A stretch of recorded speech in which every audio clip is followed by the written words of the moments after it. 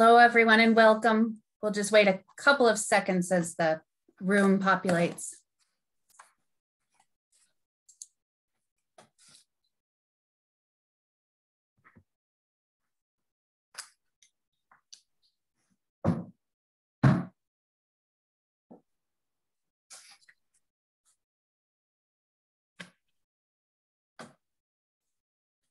All right. Hello and welcome to the 78th meeting of the Native American Graves Protection and Repatriation Review Committee. My name is Melanie O'Brien, and I am the designated federal official to the Review Committee. I'd like to welcome the Review Committee members, National NAGPRA program staff, and all of you in attendance today. I'm pleased that these virtual meeting formats have allowed so many of you to join us. This is the fourth in a series of scheduled meetings. The meeting schedule is available on the National NAGPRA program events page. There's a link to that in the chat. Before we begin, I would like to remind everyone that this meeting is being recorded. The recording, transcripts, and meeting minutes will be made publicly available after this meeting and will include the names of those in attendance today.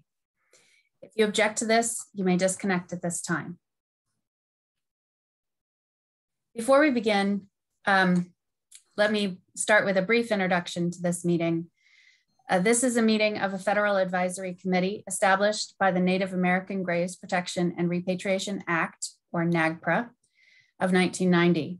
And this meeting is regulated by the Federal Advisory Committee Act, or FACA, and its implementing regulations. This meeting was noticed in the Federal Register on December 10th, 2021. An agenda for this meeting, as well as materials, are posted to the NAGPRA program events page. Again, there's a link in the chat. The charter for this committee governs the objectives and scope of activities. The purpose of this review committee is to monitor and review the implementation of the inventory and identification process and repatriation activities under sections 5, 6, and 7 of the Act. The review committee is also responsible for reporting to Congress on progress and barriers encountered in carrying out its responsibilities. With that as introduction, I'd like to start with a roll call of the committee members. Please answer out loud. John Beaver. Present. Honor Keeler. Present. Barnaby Lewis. Present. Tim McEwen. Present. Frank McManaman. Present. Shelby Tisdale. Present. Currently, the review committee only has 6 appointed members. The charter for the review committee does not contain a quorum requirement, and a meeting may be held with fewer than 7 members present. FACA requires committee membership be fairly balanced in terms of points of view represented and functions to be performed. As the designated federal official, I have determined that this meeting can proceed with only 6 members present. Frank McManaman was selected as chair of this committee. Mr. Chair, I hereby call this meeting to order. Yes, let's do that. Okay. Would you like to begin, before we start on our agenda items today, would you like to start with an invocation or traditional welcome? Yes, that would be terrific. And Barnaby Lewis has agreed to lead off with that traditional opening. Thank you, Barnaby. Thank you. I just wanted to say that in earlier meetings, I had expressed our protocol, our cultural protocol related to providing prayers at various events and activities. And I appreciate the chair, review committee chair, for making those requests to me in private prior to the meetings. So I appreciate him honoring our way of life. So this today we want to ask the Creator for His blessing on this meeting, to be with us and oversee our discussions, as we all hope to get good feelings at the outcome of our meeting here, as we hope to achieve some accomplishments in towards our duties and responsibilities. And I always do this in the language that the Creator gave us, the O'odham language. And also I turn off the video.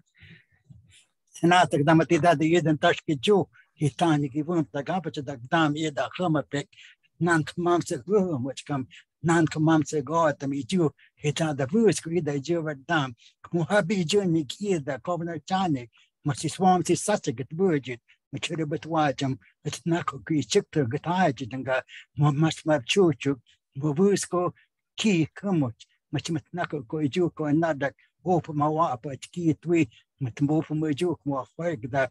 Open which is a key to Matava, hitting much or good at that. Try me tanya, worm that, and Masma Matam did bursy or a joke, high supper worm union cat, high supper worm, much more sure than either Janik, and Masma with bursy or boy, her guy subtatum, silky come bombed at either journey. First at either, which you touch your boy, you tie at high in your virgin. First at either, at my tie, who come a virgin. Okay, thank you. Barnaby, thank you very much for that opening prayer and for your spirit and perspective on giving us some good beginning to the meeting. Thank you. Madam, do you want to just review the? I'm sorry, I go ahead. Just before the first agenda item, I would like to take an opportunity to acknowledge the folks that are assisting me in conducting this meeting today. With me are attorneys from the Department of the Interior, Office of the Solicitor, Brady Blasco with the Division of Parks and Wildlife, and Stephen Simpson with the Division of Indian Affairs. From the National NAGPRA program, Lisa Koszalski is the review committee coordinator responsible for organizing this meeting and preparing minutes and transcripts of these proceedings. Other members of the National NAGPRA program staff are in attendance today, and I greatly appreciate their support as well as those others within the Department of the Interior who have assisted me in preparing for this meeting. A special note of thanks today to Sarah Glass, the Notice and Grants Coordinator for the National NAGPRA program. Tomorrow will be Sarah's last day with the National NAGPRA program after nearly 6 years of dedicated service. Sarah's first week with National NAGPRA was in 2016, and it was the same week the review committee met in Missoula, Montana. So it seems fitting that we're seeing Sarah off with another review committee meeting. On behalf of the entire NAGPRA community, especially myself, as well as the review committee, I want to express our deep gratitude to Sarah for her patience, kindness, and deep commitment to this work of repatriation. We will all miss you greatly. Before we begin with the agenda, I would like to inform the committee as well as the audience that we have recently updated the agenda and materials for this meeting. You can find both on the NAGPRA program events page. There's a link in the chat. The committee has provided me with a compilation of comments on the draft regulations, which have been updated this morning and added to the meeting materials. I also updated the agendas. As you requested at your last meeting, I've added 2 opportunities on the agenda for public comment at each of the next 3 meetings. In addition, you have 1 disposition request, which you will hear today, and it will be the first item on the agenda. We will have public comment following that, then a discussion of the review committee's work on the regulations, followed by additional time for public comment. In addition, I have had 2 requests for presentations and scheduled 1 at each of the next 2 meetings. So there are no presentations scheduled for today, only the disposition request. I would like to note for the audience, the review committee is very interested in receiving comments on progress made and barriers encountered in implementing NAGPRA. If you're interested in providing a public comment during this meeting or at future meetings, please let me know when I ask for public comment. At that time, I will turn on the chat feature, or you can raise your hand and request a time to make public comment. You can also email me at nagpra_info@nps.gov. So with that, we can move to the first agenda item, which will be the disposition request. It will take me just a minute to pull in the presenters for you. While you're doing that, let me, on behalf of the review committee, also wish Sarah Glass the very best and thank her for her services with the program and for the information that she's willingly and professionally provided us when we've requested it from her. And in general, thanks to the other National Park Service and Department of Interior staff who are helping with the review committee's business. Thank you all.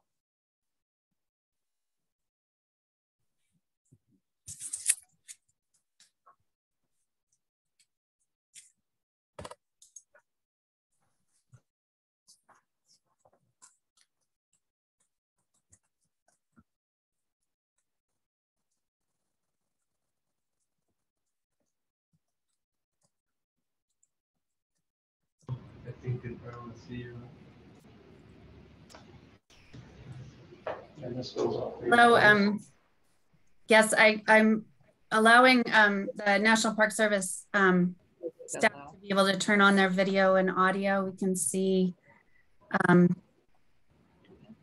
Yes, we can see you there. Kim, you should be able to turn on your video and audio.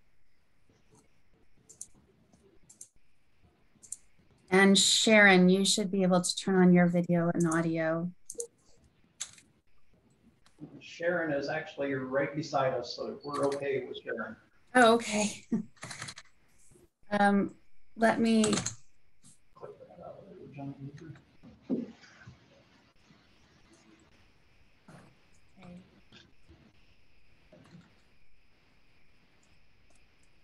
And Kim, I'm not seeing any of the tribal representatives in the ND list. Is in the lower corner, he was. Yes. I'm under Sharon's name. Yes, I see that. This is Chester Whiteman. Wonderful. Thank you so much. So the first item on the agenda today is a request from the National Park Service, Little Bighorn Battlefield National Monument. I think we have everyone with us, so I will turn it over to the National Park Service staff. Good morning, Mr. Chairman and members of the review committee. My name is Kim Greenwood, and I'm the Intermountain Region Cultural Anthropologist for the National Park Service. Thank you for the opportunity to come before you today to present this case and hopefully receive your recommendation for a path forward to place this ancestor at rest. Mary Carroll, Program Manager for Park NAGPRA, and I have advised this wonderful team from Little Bighorn Battlefield National Monument in their efforts to properly follow the law and to fulfill and to fully consult with 19 tribes on their efforts. The region supports this request as proposed. Please let me introduce the team that will outline the case and the proposed disposition for your consideration. Mr. Wayne Challoner is the superintendent for Little Bighorn Battlefield National Monument. Sharon Small is the museum curator for Little Bighorn Battlefield National Monument. Aaron Bryan is the Tribal Historic Preservation Officer for the Crow Tribe. Mr. Chester Whiteman is a tribal elder from Southern Cheyenne. And Mr. Fred Mosquedo is a tribal elder from Southern Arapaho. Mr. Challoner, Superintendent of Little Bighorn National Monument, will begin with his statement. Thank you, Kim. Mr. Chairman and members of the review committee, thank you for the opportunity to come before you today to propose the disposition of the unaffiliated individual in control of the National Park Service to the Crow Tribe of Montana. Before describing the specifics of our request, I want to acknowledge that the process has taken far longer than it should have. This individual was received by the Little Bighorn Battlefield National Monument in 1996. As I will describe shortly, the monument initiated consultation right away and developed an agreement to transfer the individual to the Crow Tribe. However, due to staff changes, the repatriation did not immediately occur, and the loss of institutional knowledge and memory caused further delay. When the culturally unidentified regulation at 43 CFR 10.11 was finalized, which implemented the geographically based process for the disposition of remains that cannot be be culturally affiliated, the monument needed to make sure that its actions complied with those regulations. After learning that 43 CFR 10.11 does not apply in this situation, we are also advised that the approval for the proposed disposition would be required from the Secretary of the Interior through a request for a recommendation from the review committee, which is why we are here today. Unfortunately, despite hard work by NPS and tribal partners, the path to this point has taken us longer than we had hoped. The remains of this individual were transferred to the Little Bighorn battlefield on June 7th, 1996 by the South Dakota State Archaeological Research Center. They received those remains from the South Dakota Indian Affairs Office on May 28th of 1996. They actually received the remains by an anonymous donation from Longmont, Colorado on May 22nd, 1996, with a tag that read, "Attention, Little Bighorn remains." No additional evidence was provided regarding the geographic origin of this human remains, and no objects were included with the remains. The tag is the only thing that we had to work off of. To proceed under NAGPRA and at the request of the tribes that presented during the tribal consultation on August 20th in 1996, the monument sent the individual to a Dr. P. Wiley, California State University of Chico, California, for a non-destructive analysis to determine if the remains were of Native American origin. Dr. Wiley completed the report in September of 1996, stating that the cranial observations suggest a person of Asian or Native American descent, particularly the facial skeletons and some dental features. He went on to state all indications suggest that the individual is Native American. Staff at the monument continued tribal consultation to determine disposition of the individual under NAGPRA. 19 tribes are traditionally associated with this park. Rarely are all of these tribes represented at each tribal consultation meeting. Therefore, discussions about the individual occurred 7 times. Then the park staff made calls, sent emails to garner letters of support for inclusion in the packet for the review committee. I would ask that you refer to that packet to meet the participants' lists and the letters regarding the disposition of the individual. In particular, I would like to highlight 2 actions by the tribes. In 1997, there was a memorandum of agreement that was developed and signed by the tribal representatives associated with the park to address culturally unaffiliated human remains, stating the following. Private donations for the remains received through private donations and identified as American Indian in origin, it's agreed by the undersigned NAGPRA delegates that the Crow tribe shall be receiver of those remains.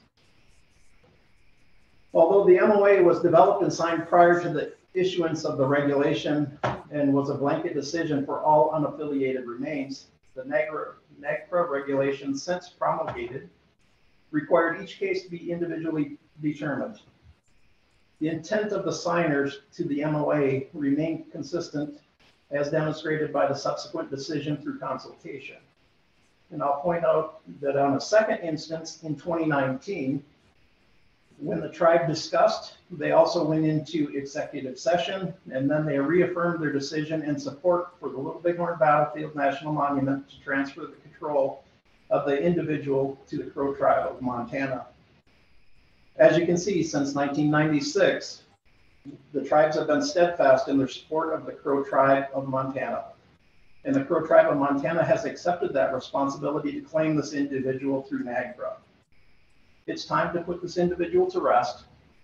Please support our request. Mr. Aaron Bryn Crow Tribe Tipo is here today, so we pointed to him earlier, representing the Crow Tribe of Montana. Mr. Chester Whiteman and Fred Mosqueda, also from Southern Arapaho and Southern Cheyenne, are here for support of this request. I defer to them for additional comments before taking any questions. For right now, I would like to take this time to turn over the floor to Mr. Aaron Brin, Crow Tribe of Montana Tipo. The camera will go to you as soon as you start talking. Hello, thanks for having me. I guess what I'd just like to first off say is we accept the responsibility to take the remains, as we believe it's the responsibility of all Native people to find homes for these individuals, and they shouldn't be in limbo. So we gladly accept it, and we have plans to conduct that this summer. So thank you. That's all I have to say. Thank you, Aaron. I would now like to ask if Chester, would you like to have any words of support? Sure. Can you hear me? Yes, thanks, Chester. Yeah. Thank you.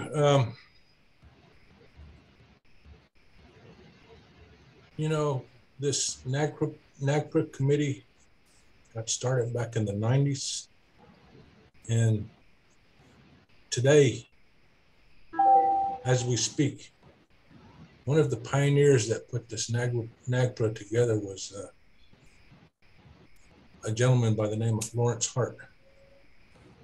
And today, they laid Mr. Hart to rest. So he was one of the early pioneers of creating this NAGPRA organization. And I want to support the Crow Tribe on getting our ancestor taken care of. This ancestor has been wandering around here on this land for 20 plus years that we know of. And they see how things are today. And they want to cross over. They want to meet their other relatives that are waiting for them. We need to get this individual reinterred so they can complete their journey to the other side. So with that, I commend the Crow Tribe for stepping up and taking responsibility for this, for our ancestor, and to take care of them in a way that they know. Support it wholeheartedly. We need this done so we can move on and create bigger and better things for the NAGPRA and for the National Park Service. So thank you very much. Thank you, Wayne. Thank you, Chester, for your kind words of support. I'm not sure if Fred has joined us, so Melanie, have you seen Fred online or have you heard from him? He was having some concerns this morning. No, I don't see him. Okay. Let me take up for Fred. He's in the hospital. He had surgery the other day, so Okay. More than likely he won't come on board. Yeah, it was amazing. He chatted with us this morning. I think he was in the hospital, but he was trying to attend anyway. That was the dedication he was doing. Yeah. So I wanted to give him that opportunity. Yeah. Yep. Thank you, Chester. I think if you're comfortable, I think we'll move on. Are you comfortable with Fred's position? Yes. Yes. Okay. At this time, I would like the review committee, I'd like to open it up for questions at this point in time, if we can answer some questions at all.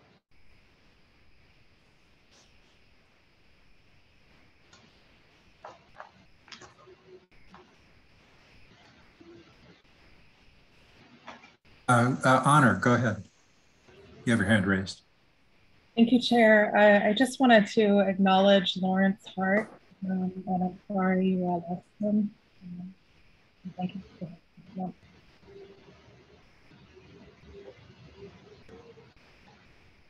Thank you.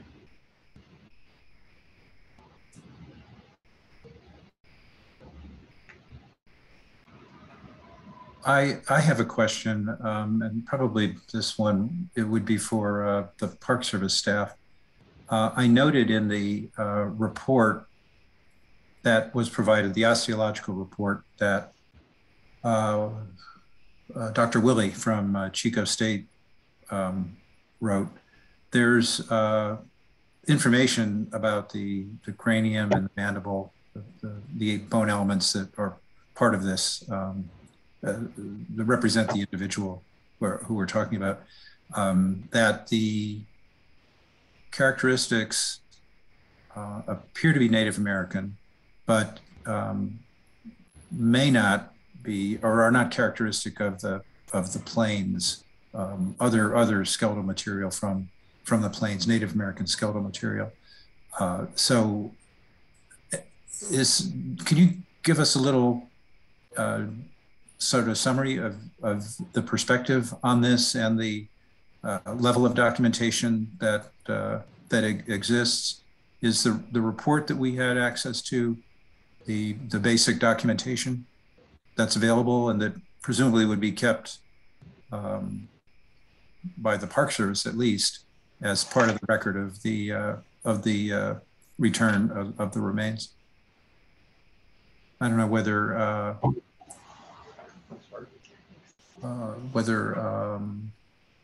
Kim or Sharon or Wayne want to just address that in a little more detail. So you're asking about it may or may not have been Native American from this area? Is that what the question is? Well, that's part of the question, yes. I wasn't sure what exactly the physical anthropological assessment was. There were general statements that this was the observation, but are there measurements? And I noted that there were photographs, although they're removed from the copy that we had access to, and I understand that, but you know, that information should be preserved in some fashion. The photographs. So the information, I believe that we've submitted, you're referring to the document that's in the NAGPRA review document that we submitted. Yes, it's in the meeting materials. Yes, yes. So we had access to. Yep, so it's, you know, it was stating things like the porous hyperosity suggests that its origin is other than Little Bighorn region, that sort of question that you have, and what actually documented it to say it was Native American?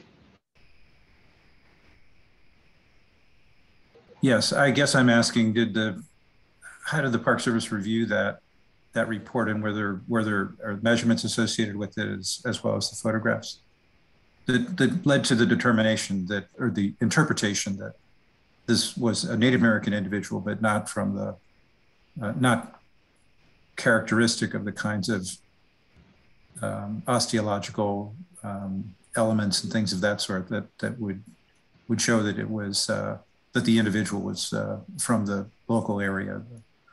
If I may, this is Kim Greenwood from the region. And yes, the report does have measurements in it. Because of sensitivity from some of the tribes, we have chosen to redact information from the copy of the report that will go public through this meeting. The park does have in its permanent records the report, as well as the region has a copy of that report. Based upon our understanding of the NAGPRA law, what was important was that number one, the individual was Native American, and number two, that the individual was in our custody. So therefore, we chose to proceed under NAGPRA, and by having a professional provide us his information, we did not question his information. We used the information he provided in the report. Okay. Thank you. I just wanted to affirm that. That was my understanding would be the way that you would proceed. And I just wanted to make sure that that in fact was the way you were proceeding. So I appreciate those details. Thank you. Are there other comments or questions from review committee members? This is Barnaby. Yes, Barnaby, please go ahead. I agree with the tribal representatives. I know that the ancestors, you know, when they wandered this earth, they know where their home is. And they know that their descendants, you know, will work to get them home. And it's the spirits themselves that call attention to themselves to know that the tribes, the affiliated tribes, will respond and bring them home. And so just because it doesn't fit the letter of any kind of criteria medically that a person might use to try to determine, you know, which tribe the ancestor is, that doesn't matter. As it was said, as long as they're Native Americans and that the tribal people, the representatives know that the ancestor is from their family. I agree with them that this should be done with the recommendation for the Secretary of Interior to allow the ancestor to go to the Crow tribe for reburial. It's just my comment. Thank you, Marty. Appreciate that.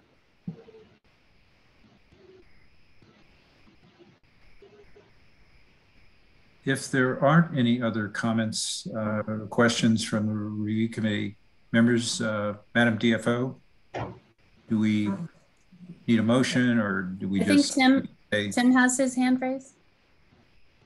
Excuse me? Tim and Honor both have. Okay, I'm sorry. I can't see you. I can't see you on my screen. Tim, why don't you go ahead and then Honor? Would that be okay? Sure. I sort of, having looked through the file, the information that was provided by the Park Service, it seems to me that we have two bits of information that in some way are conflicting. One is the physical anthropologist has confirmed that these remains from their analysis are Native American, but they, comparing to other samples, they have questions about whether they originated from Little Bighorn. And on the other hand, we have some unknown individual who went to some effort to send these to South Dakota with an identification that they were from the Little Bighorn. And while we can't question them because we don't know who they are, that was based on something. So we have two bits of conflicting information here. Thanks, Tim.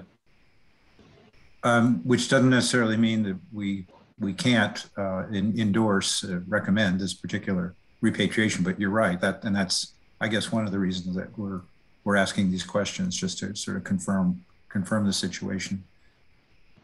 Honor, would you go ahead with your comment or question? Sure. Thanks, Tim and review committee members for speaking earlier.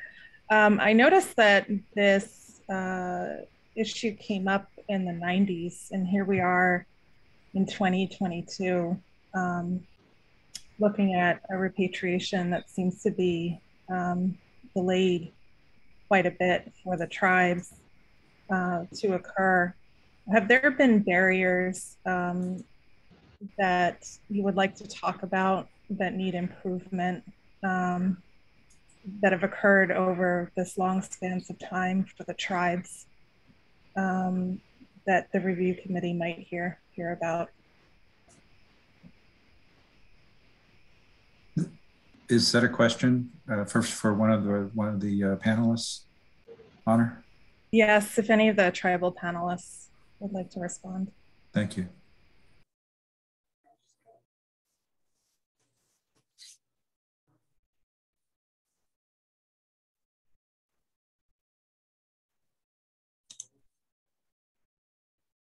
Yes.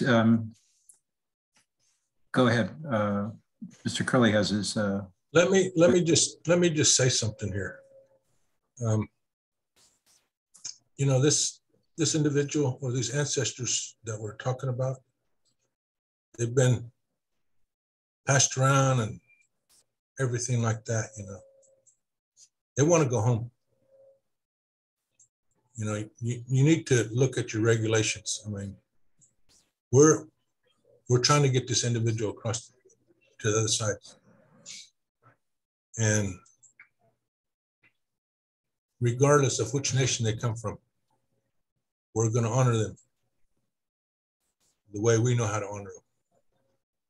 And we need to get them reinterred so they can go on, so they can be at peace. And if you want to argue over or discuss over centimeters and pieces that you have, you know, the only way you can identify them if they have beadwork or some kind of affiliated articles with that individual. But today we don't have that, and we haven't had that. So I would ask the review committee to honor this ancestors' request that's being made through us and reinter them so they can go on. We don't need to keep them here and re-examine, take pictures and this and that. They need to be reinterred. Thank you. Thank you, Mr. Whiteman. And I agree with you. I think we're just want to make sure we know what the facts are, and I don't think anybody's disagreeing with what you're proposing or requesting. But thank you for your additional words on that. Widow, thank you. Okay. Mr. Chair, if there are yes, go ahead, Honor. There are no further comments. I would ask the review committee to provide. Oh, I see John Beaver. No, he doesn't.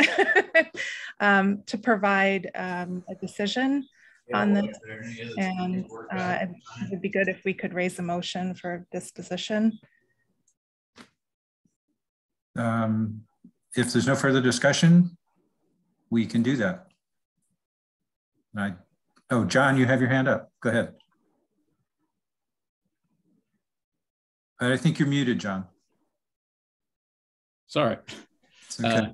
There you go. It sounds like we're already there. I would like to make the motion to go ahead and to support the disposition or what's been presented here to the review committee to support this and get this repatriation or this return moved along in the manner and the fashion in which it needs to move forward.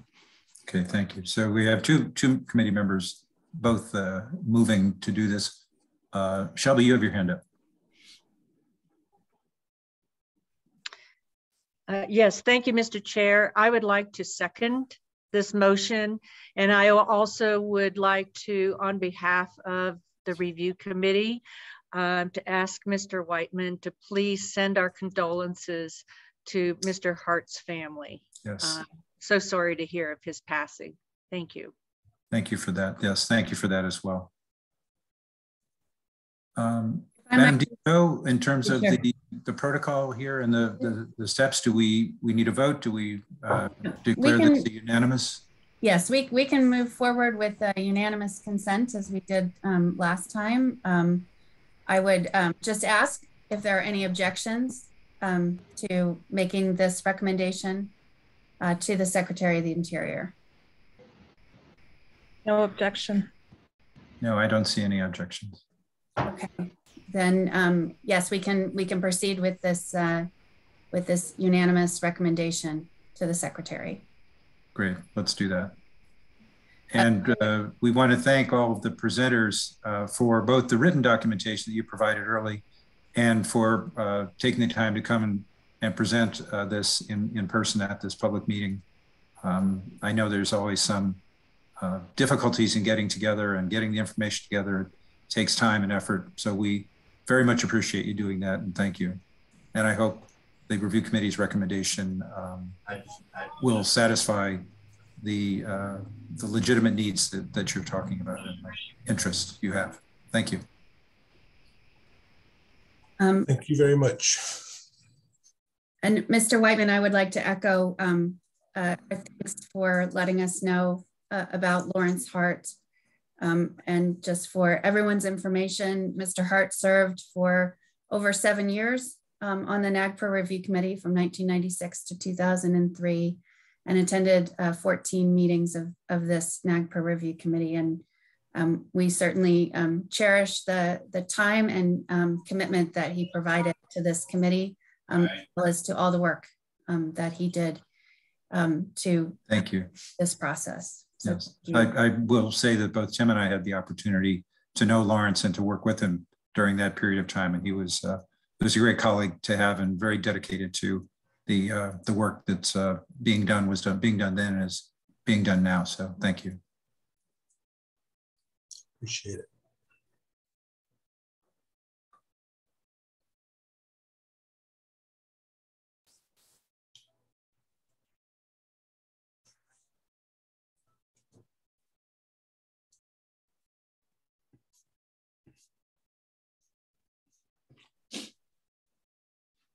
Madam DFO, have we accomplished our mission in that particular part of the agenda? Yes, we have. Just take me a minute to clear the stage, as it were. Okay, thank you. Act 2 coming up.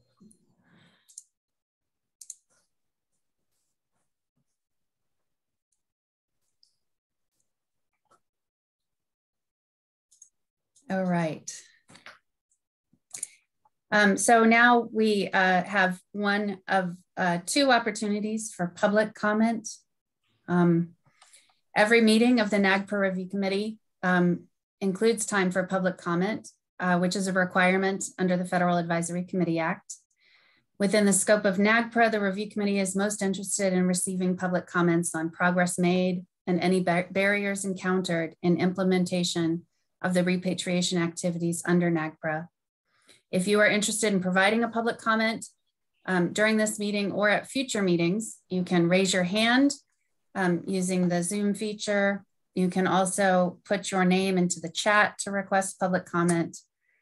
I will note that the review committee can also accept written comment if you decide you'd like to make a public comment at a later time. You can submit that to the National NAGPRA program as a written comment.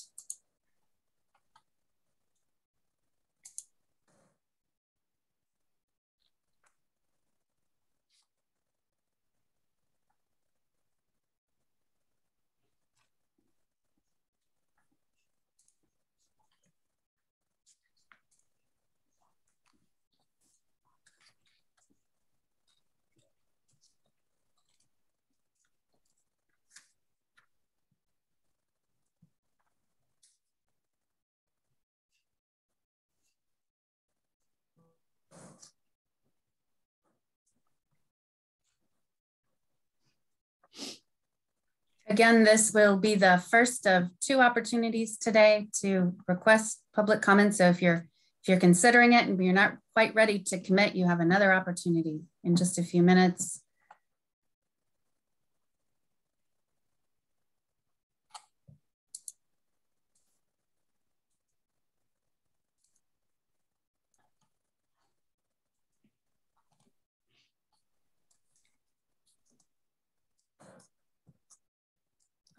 Mr. Chair, I do not see any hands raised or comments requesting public comment. Okay, Madam DFO, maybe then we should just go ahead and proceed on with our next agenda item. And we'll, as you say, we'll have an opportunity later in the meeting to certainly comments again. Thank you. So the next item on the agenda is a discussion of revisions to the regulations. just as a reminder to everyone in the audience, we did post a revised draft of the review committee's recommendations on the regulations this morning. So you can find that in the meeting materials.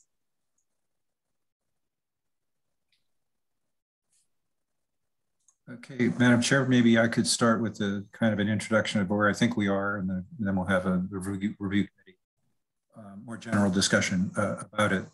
At the last two meetings of the review committee, we've discussed the July 2021 version of the proposed draft revisions to the NAGPRA regulations that the Department of Interior made public in August of, or maybe it was July. I guess it was July. They were actually, that's what we call it, the July version. We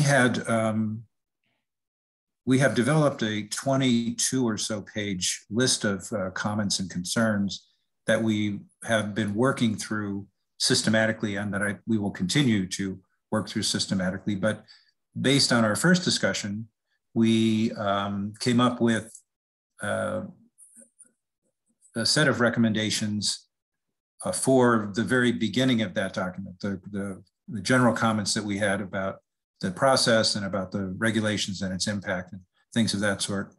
And then we began very briefly to go into the specific comments. So the current document is a refinement of the requests and comments that we had at about the very beginning of that longer document, which dealt with the entire range of the July draft proposed revisions. And that's really what we want to talk about first in today's discussion. So the document that's been recently posted was posted this morning, and that the review committee talked about an earlier version of at the February 28th meeting, is what we have on the table at this particular moment. The document has a general introduction and suggestion that we might use this text to write to the Secretary of the Interior to raise some concerns that we have about the process and about some aspects of some general aspects of the July 21st draft. And that's really what we're looking at right now in the 10 March document. There are right now in the draft 4 comments and requests. The document itself is about 4 pages long. And the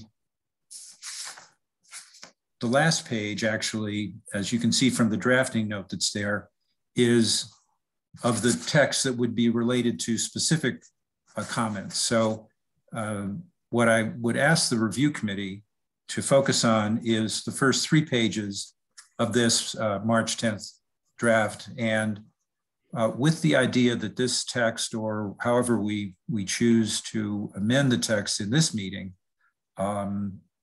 would be used as a letter that the committee would send to the secretary, not in the absence of any further comments or specific recommendations that would deal with specific sections, but as a general notion, and to try to get before the secretary some of our concerns, a couple of which relate to the timing of actually proposing through the normal regulatory process the draft proposed regulations that Interior is working on. That's kind of a clumsy, I'm sorry, summary of where I think we are, but I think our immediate purpose in the discussion today is to look at the first 3 pages of this March 10th document and say, yes, this is something we want to get the secretary to take a look at and take action on, or we want to edit it in some manner. or something else. So with that introduction, do review committee members have some comments that they'd like to make, or additional information they'd like to provide? And I'm afraid with the screen sharing, I cannot see everybody's hand. I can see Shelby and John, Honor, and Barnaby, but Tim, I can't see yours. So I can't tell if you've got your hand raised. Everybody else I can tell. And I don't see any immediate hands raised, but I'm sure you have thoughts on this.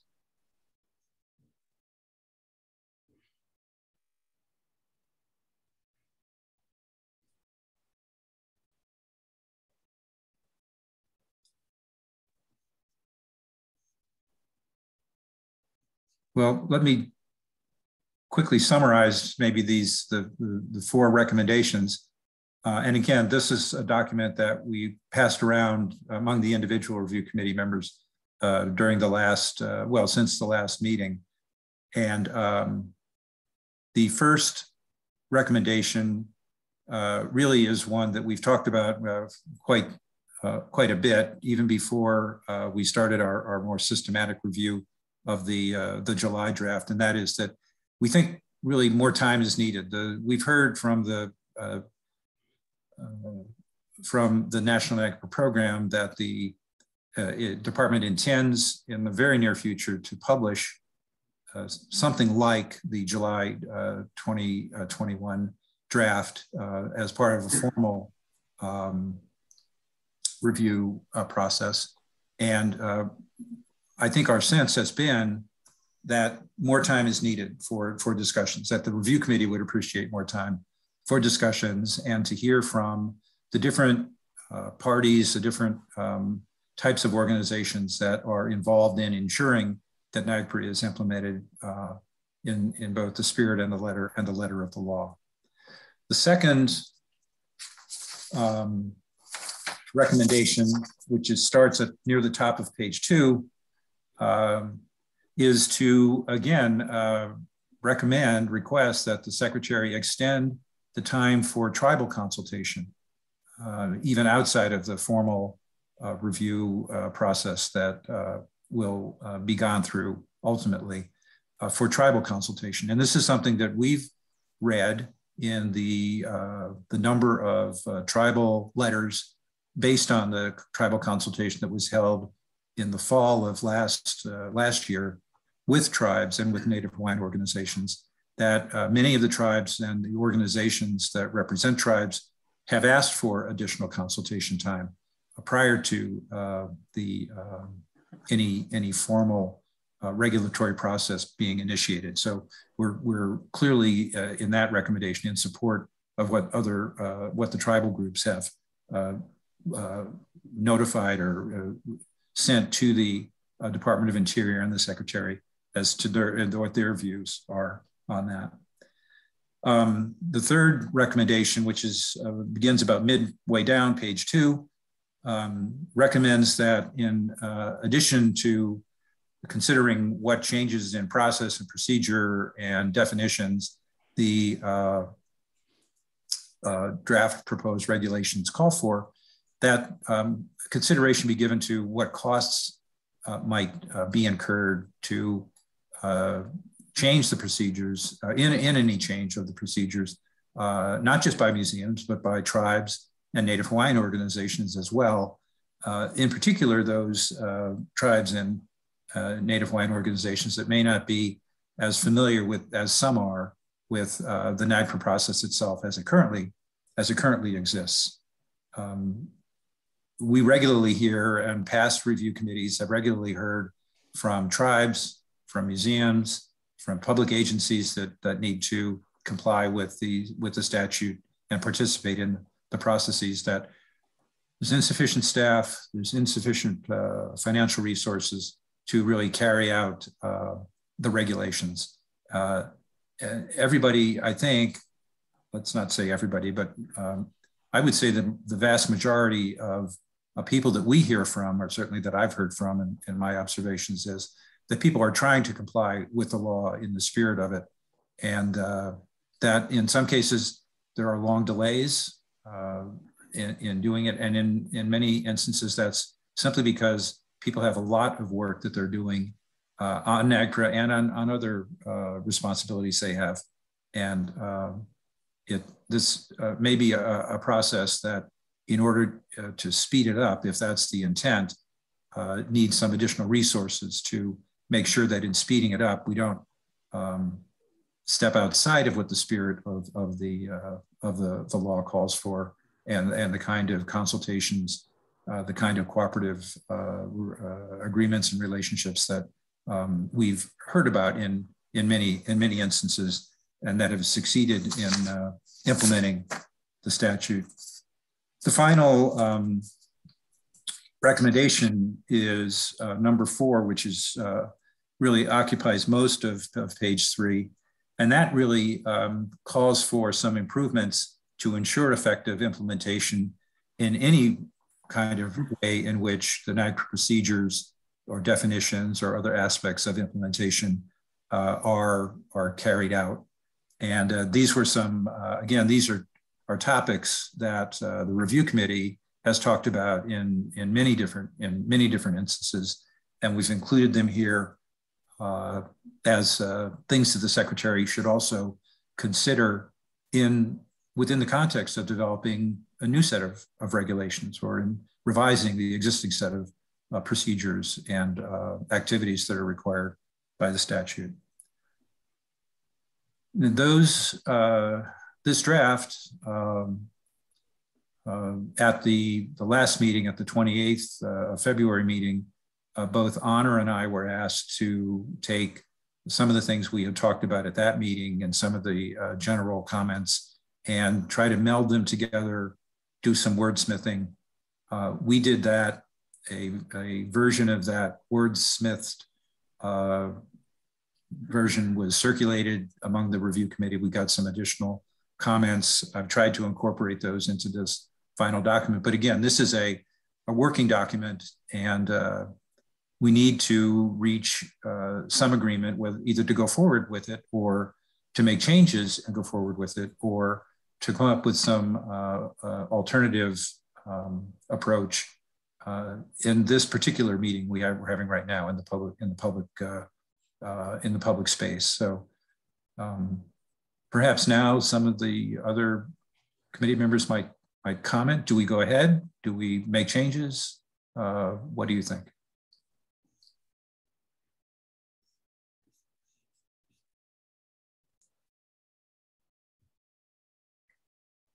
Frank?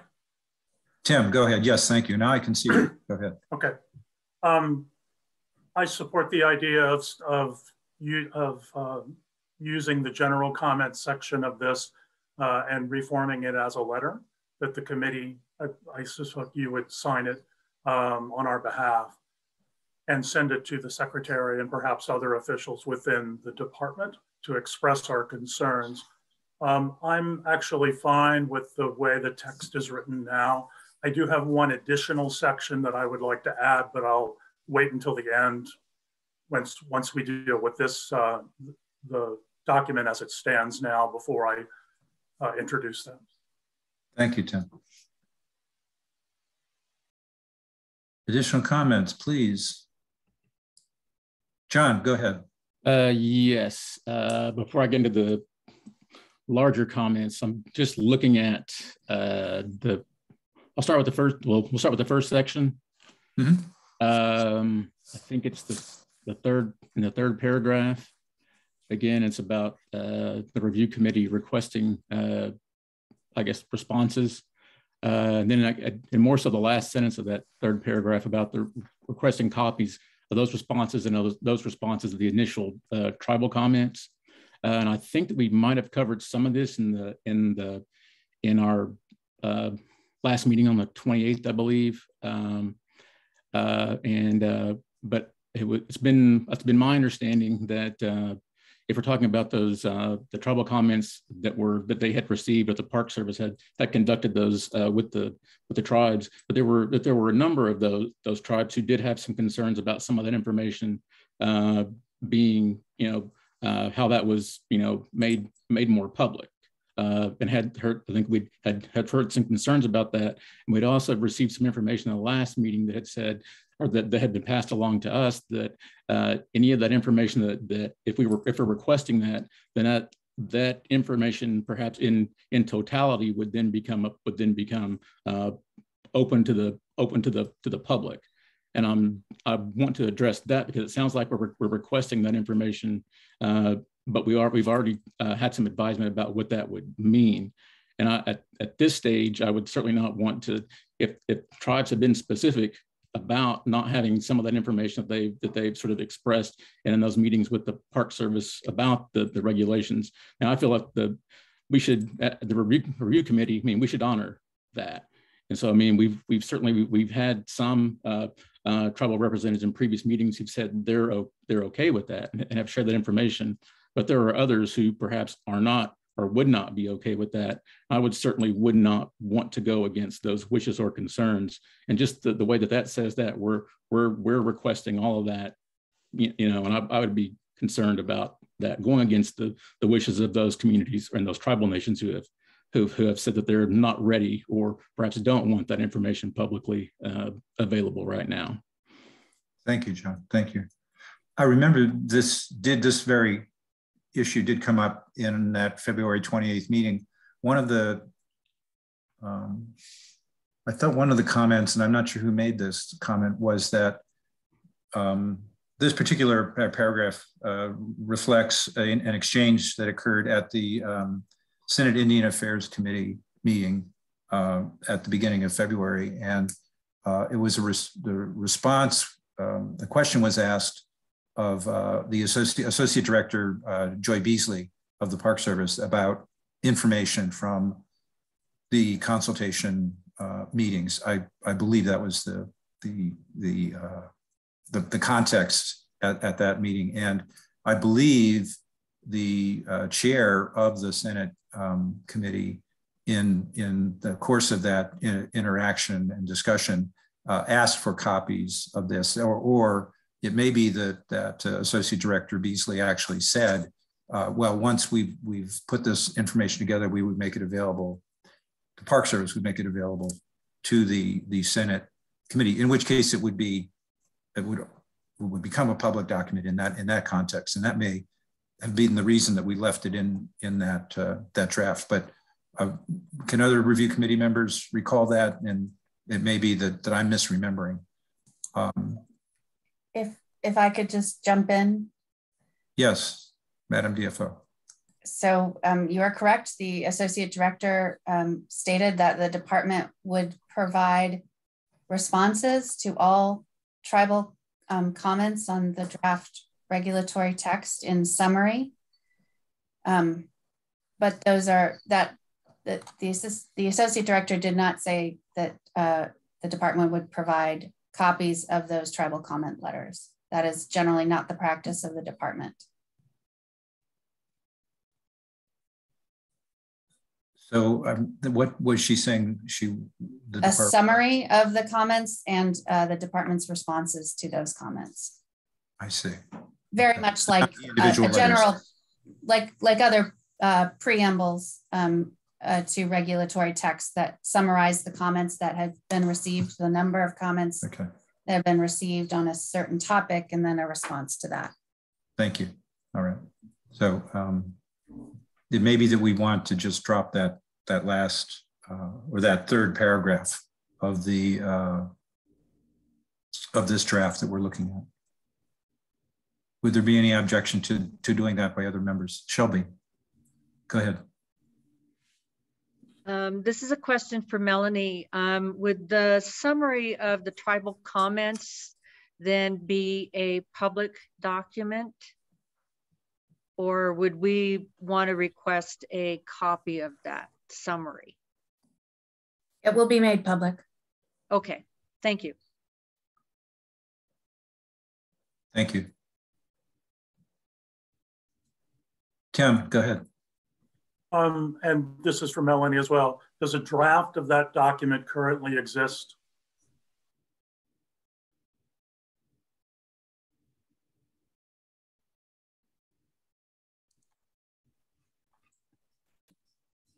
Comments have been reviewed and collated into responses, but that is under review by the department. So the document exists, but it's a draft.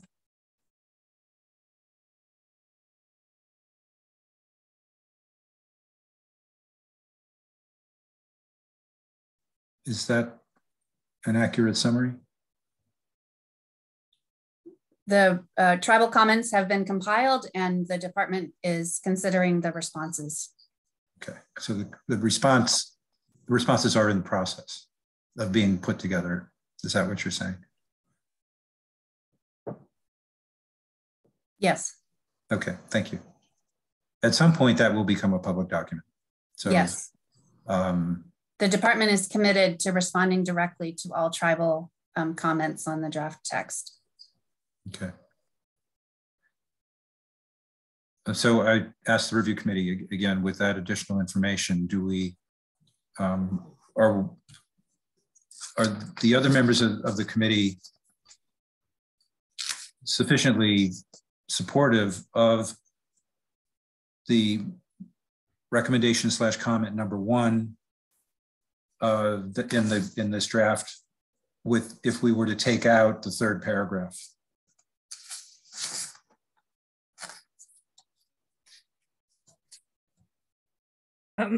Frank, this is Honor. Honor, yes, I'm sorry, I couldn't see your hand. Oh, there, okay, yes, please, go ahead. That's okay. It seems to me that the section in paragraph 3 that's under question, I think given the questions that have been asked, and please, let me know if this is not the case, but it may not be that we request a copy of these responses is the problematic section, but the portion in the sentence where it says, and of the initial tribal comments on consultation meetings, that phrase in there seems to be of question, maybe rather than this draft or this eventually public document that will come from Joy Beasley. Mm-hmm. Rather than getting rid of the entire paragraph, maybe.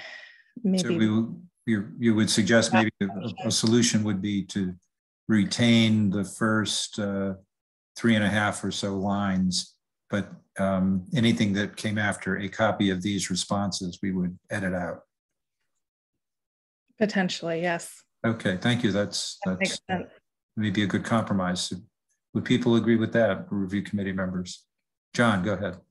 Then my question would be, so if we're requesting a copy of the responses, so the DFO had mentioned that the department is currently working to send out letters. Is that what we're, is that what I'm hearing that we're asking, or are those letters still considered a conversation between the one-on-one relationship conversation between like a federal agency and that tribe, or is the content of that, or would the content of those responses be considered a public document? So, since it sounds like there may be one-on-one responses, so I'm just wondering, is that for the review committee and the greater public's consumption at this time, since those are conceivably one-on-one conversations or discussions between the interior and those specific tribes? A good question. Madam DFO, do you have an answer to that? The department will provide a public document that summarizes tribal consultation and provides direct responses to those comments. That will be a public document, but will not identify which tribes made which comments. So I think that's the document we're talking about here, John. It would be the one we would be referring to. Okay, thanks. Yeah, I would just for the clarification there. So thank you for that. Thank you. Are there other comments on this? If not, let me make a suggestion then. Why don't we take Honor's suggestion, and we would change that third paragraph, and we would eliminate any reference to us receiving or wanting copies of the initial tribal comments on consultation meetings. From there on, that paragraph would be deleted, that part of that paragraph, the second half or so. John, your hand is still up. Okay, but okay. Can we agree to that? And are there any other, Tim, sorry, your hand's up. If I could just put a finer point on the edit, I believe in the last full sentence of that paragraph, I think I would recommend why we want the response, why we want a copy of the response. Correct. I think the deletion would be the phrase "and of the initial tribal comments on the on the consultation meetings," that phrase would be deleted, and that the remainder of the sentence, to help us in carrying out our statutory responsibility to consult with the development of NAGPRA regulations, that would be retained. Okay, that sounds sensible to me also. John, how does that strike you? Yes, I'm good. I'm good with that. Good with that. Okay. I guess just to Melanie's point, then I mean, I guess and that I'm not. It doesn't matter to me. I mean, I'll say it matters either way. But and then so we're requesting a copy of those which would then be public responses, right? Is that what we're asking then? Which would be the department's public responses to the.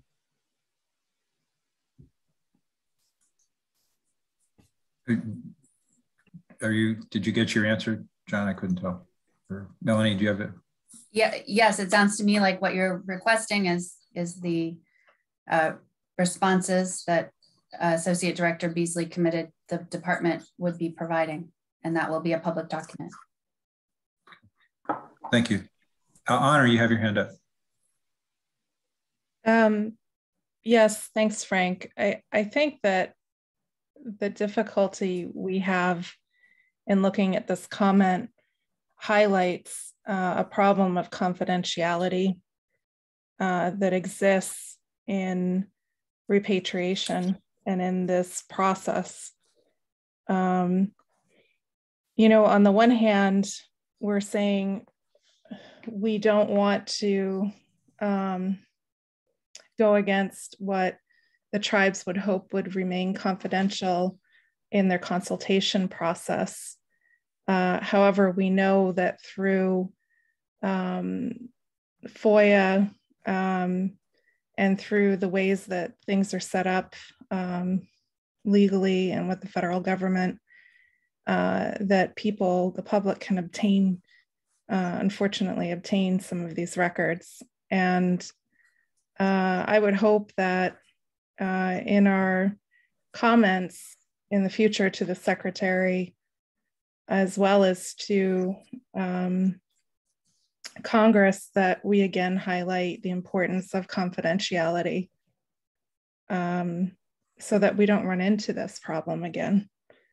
As the review committee, I think we're trying to honor these requests by tribes, but again, it's almost something that we might do as a committee, but isn't a reality. And so I hope that in the future, there are efforts made by the Secretary of the Interior and by Congress to maintain confidentiality in the consultation process. On the other hand, which I think that these comments reflect, particularly in number 4, is that we have an issue of government to government consultation with tribes as a review committee to ensure that tribes are notified of our meetings and that we are hearing a broad spectrum of opinions coming through in our review committee meetings. And so to some extent, we're at a disadvantage to be commenting here fully on these draft regulations. And I hope that we take that under consideration as we're looking at the rest of this letter, but with the spirit also of improving this process and these mechanisms going forward. Thank you. Thanks, Honor. Thank you. Good thought. Barnaby, I can't see a picture of you or your name on the side of my screen, but I wanted to see if you had any comments on this particular topic before we move to the next one. I would have no objection to just removing the whole paragraph as was originally considered. I don't know if the committee's receiving tribal comments would just burden our time and review, just prolong the process. Mm-hmm. So I just personally don't see any what I call it, any good result from it. Okay, all right. Would you object if the shorter edit were what the committee decided to go with? In other words, removing any reference to the initial tribal comments? No objection, and it's all up to the Secretary of Interior how they respond to these comments and requests.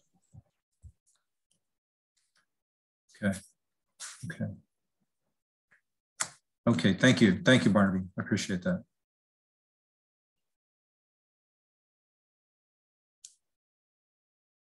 Any other comments on this? Shelby, go ahead.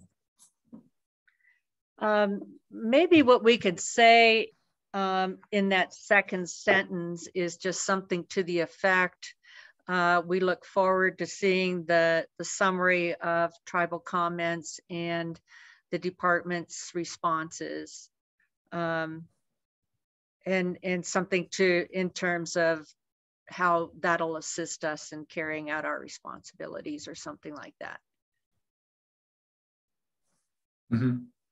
Especially since that's going to be a public document. Mm-hmm. Yes, and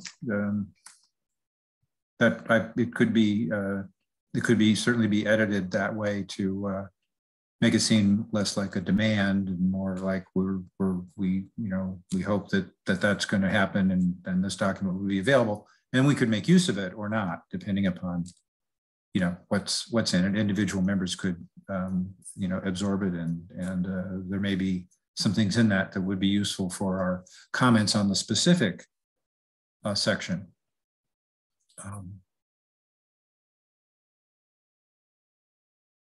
If we agree to move forward and we do a little bit of wordsmithing on it so that we have something in here on this, and I think Tim's point about hearkening back to why we want this, why we think this might be useful. Not saying we're definitely going to use it, but that it would be something that may be useful for our own purposes as we move farther into the review of the specific points that we've got to go through yet. If everybody would agree with that, then I'd suggest we go ahead and move to the second recommendation. I guess if I don't see any objections or any further hands raised for discussion, why don't we do that and move on to the second recommendation, the text of the second recommendation on page 2. Okay, Tim, I can't see you, but I'm assuming that's okay with you based upon your initial comment about the text overall. Okay, then if we turn to page 2, the first, there are 2 paragraphs here. These actually combine 2 of the recommendations we had on the original version of this that we discussed on the at our meeting on the 28th. Honor, you actually did the wordsmithing on this one. Do you want to say anything in addition about it? Hi, thanks, Frank. There's not too much that's been changed here. I think probably in that second paragraph, we should, let me see, there was recommends in there that I wanted to change over, but it may have been done.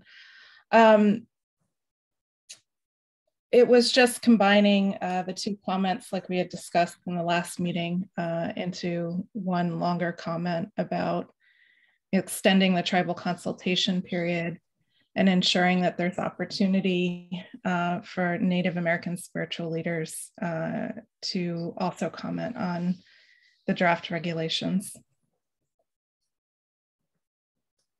Okay, thank you. Thank you, Honor. So comments from other review committee members on this? Does this look, does everybody agree with going forward with this as a recommendation, a general recommendation to the Secretary?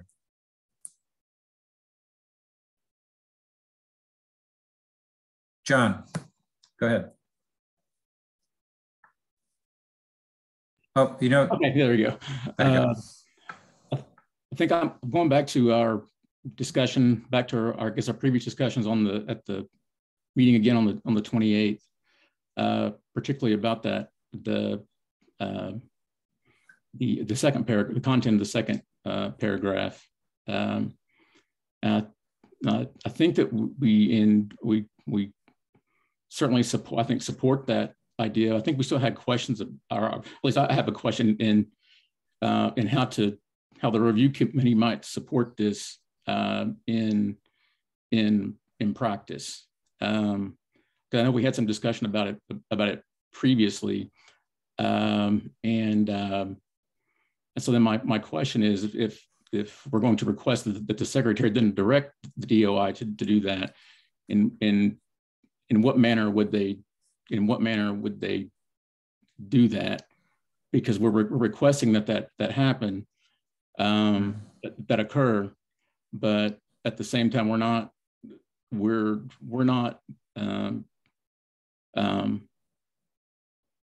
how would it come back to the review committee if say someone from if a question comes to the review committee on how might the DOI accomplish that, if we're going to request that, how might they, I think that's fair.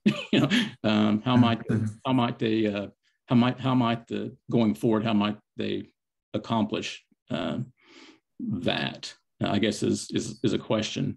And I think there were some comments at our last meeting about that might some of those individuals and those traditional leaders been to what degree? I mean, we certainly don't know that, but to what degree that they have already participated in some of these conversations, as I think even one of our one of the tribal representatives from during some of it, bits and pieces of it came up during the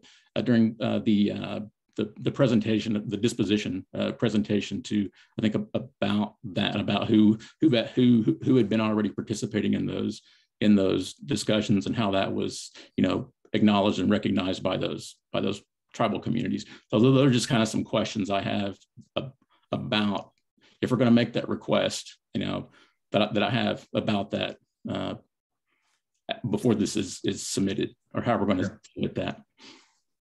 Thanks, John. Honor, you have your hand up. Go ahead. Thanks, John, for those comments. I also have a question about ensuring that our review committee does not exclude Native Hawaiian participants. I think that we often think about the world in terms of our tribes, because those are our experiences. But I'd also like to remind the review committee that Native Hawaiians also are within NAGPRA and within the law, and that it's important to have their participation. And I don't want to exclude, I'd rather have this remain broader to be inclusive of them, you know, as we think about this, rather than excluding people. So maybe as we think about how this might happen, and I'm sure review committee members have suggestions, I would also like to ensure that we also incorporate Native Hawaiian people in these considerations. Mm-hmm. Thank you. My recollection of the discussion at the last meeting about this particular topic was we decided not to try to address the specific question that John posed as a hypothetical. If the secretary came back to us and said, "Well, review committee, I agree with you. How do you recommend we do this?" We would have to come up with some recommendations or procedures or suggestions for the secretary and the other interior offices involved in the consultation as to how to proceed. But we didn't want to foreclose mentioning it and incorporating it somewhere into our comments at this particular juncture. So I think it has the benefit of perhaps highlighting in the minds of some the importance of traditional and ceremony and spiritual leaders within tribes, without us being very specific about, well, how do you actually do that? And so I do think there's a benefit in it, in including it. If the wording doesn't seem quite right, we could work with that again. But I don't think we want to try to take the time to come up with a procedure at this point that we would suggest. So here's how to do it, by the way. This is Barnaby. Yes, you know, the tribal representatives that are delegated responsibility to consult on NAGPRA compliance on behalf of their tribal membership, we know that they involve traditional religious leaders, practitioners, spiritual and ceremonial leaders on what they want to do with that proceeding with repatriation and, you know, various matters associated with respect, dignity, and, you know, return of the ancestors. So I don't think that's really, we should require the Department of Interior to specify and do this. You know, we said before that it varies from tribe to tribe. Some tribe may have already been doing that without specifically identifying their tribal members as that leadership role within that leadership role.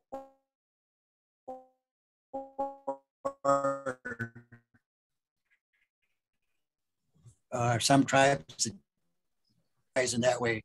So it's really difficult, and we can only, here again, trust that the tribal representatives are already doing that and will continue to do that.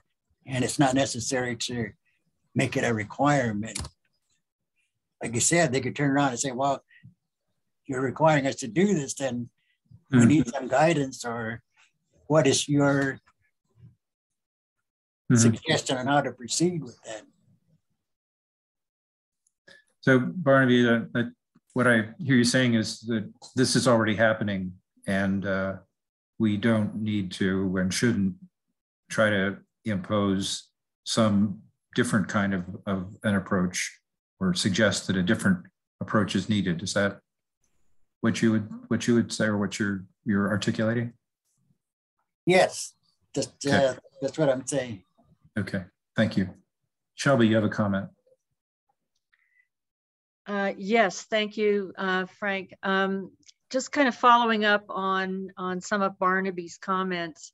I know in my own personal experience working with different tribal nations here in the Southwest, oftentimes I'll be working with a tribal historic preservation officer who will say, I need to go back and talk to our religious leaders or our elders about a particular issue or topic. And so I think in these individuals are, you know, the information that they keep is not for public consumption for the most part. It's not the kind of information that would be divulged in a public kind of forum. So I'm not sure. I'm not sure how, you know, all of a sudden involving religious leaders or ceremonial or spiritual leaders would be something that the department would want to force on tribes. Given what Honor was saying about confidentiality and many other things, and you know, especially what Barnaby was saying that you know, the tribal leaders are usually they're kind of like the gatekeepers that would then go out to have a discussion with their religious leaders or whatever. So I kind of feel like this might be creating a problem for us that we might want to avoid. Okay, thank you. Honor, your hand's up, and then John.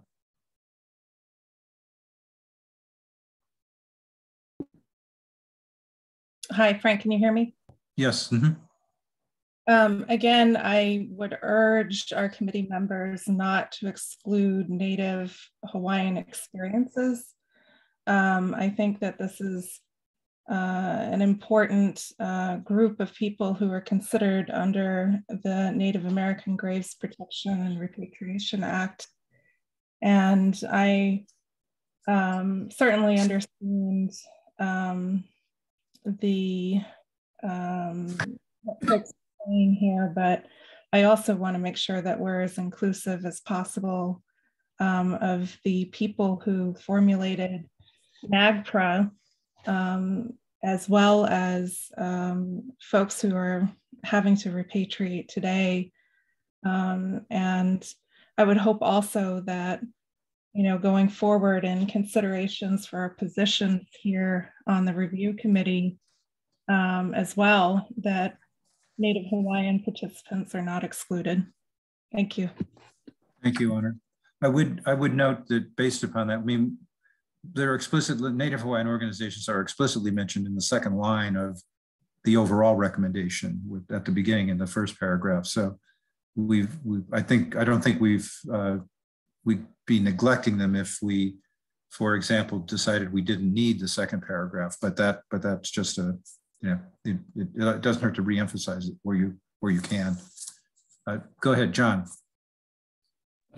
Yes, I would want to thank certainly Shelby and Barnaby for their comments. They were sort of hit on what I was attempting to hit on my initial comments about wanting to certainly reach out or have more, I guess, consultation opportunities with the spiritual and ceremonial leaders.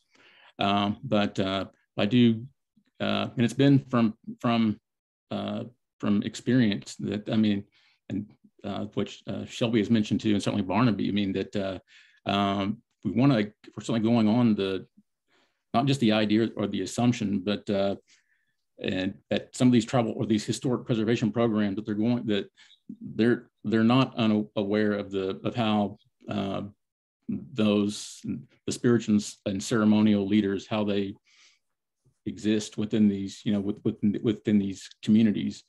And you know, I would venture to, you know, to say that I mean, they certainly, you know, they're the comments that are made via those programs aren't divorced from, you know, working, you know, having discussions, those internal discussions with those, you know, with those individuals.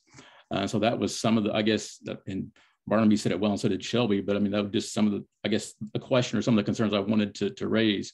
And I wasn't so much, I guess, going to say that at this time we had to provide a process for that, in this letter. But but to say that if it's going to feel like if it's going to feel like it's going to be a requirement, like how would they do that? If how would they to I guess to pinpoint if they're accomplishing that, if the tribes themselves are already accomplishing that in the discussions that through those appointed offices, those tribal government offices, however they might exist, or the combination or those responsibilities, how they sit within those programs or offices, which we can in some ways assume. I was saying that they're incorporating the views of those, or how it is they see the best way to formally address those concerns in their comments to the Park Service or NAGPRA, I guess is what I was, I guess it's more along the lines of also what Barnaby and Shelby was saying. But if we're going to say that, again, we don't have to have a process in place, but one might expect, if we're going to request that we might have to, a question might then be posed to the review committee on how they might accomplish that. And right now I don't have an easy answer for that, because it's been pointed out it's tribal nation to tribal nation, and one may have different views on that. So I'm certainly hesitant to do a blanket sort of to make a blanket comment to that, wanting to acknowledge those wanting to acknowledge the separate tribal nations. But to the other, certainly I think that's addressed about the Native Hawaiian organizations. That's addressed, I think, in the first paragraph of this section. If we want to add further comment to sort of emphasize the further need for that, then I think that's certainly okay. If I might jump in here for a minute, this issue is directly related to an issue in the regulatory text itself. And I think that you could easily translate this conversation that you've just had to a comment about the regulatory text. Under both summaries and inventories, there is a requirement that consultation must occur with Indian tribes and traditional religious leaders. I'm not aware that any museum has insisted that traditional religious leaders be consulted before they can move forward in a NAGPRA process, but certainly you could read the regulatory text as it's written right now that way. And if you consider this conversation that you're having about the sovereignty of Indian tribes and Native Hawaiian organizations in identifying when spiritual or ceremonial leaders participate and how they participate, it would seem to me that a suggestion of removing that requirement for traditional religious leaders to participate as a must in consultation would be a recommendation this committee can make to the secretary on the regulations. So I just wanted, thank you, Madam. Conversation really dovetails into the specific regulatory text itself. Okay, good. Agree with removing any kind of removal of the participation of Native American spiritual leaders from this context or from our NAGPRA law. I am dead set against that. The people who originally came together in creating NAGPRA need to be included in this. And I absolutely do not recommend that such a recommendation be made to Congress or to the Secretary of the Interior. Honor, you're talking about in any comments we might develop on the specific sections that Melanie was referring to, correct?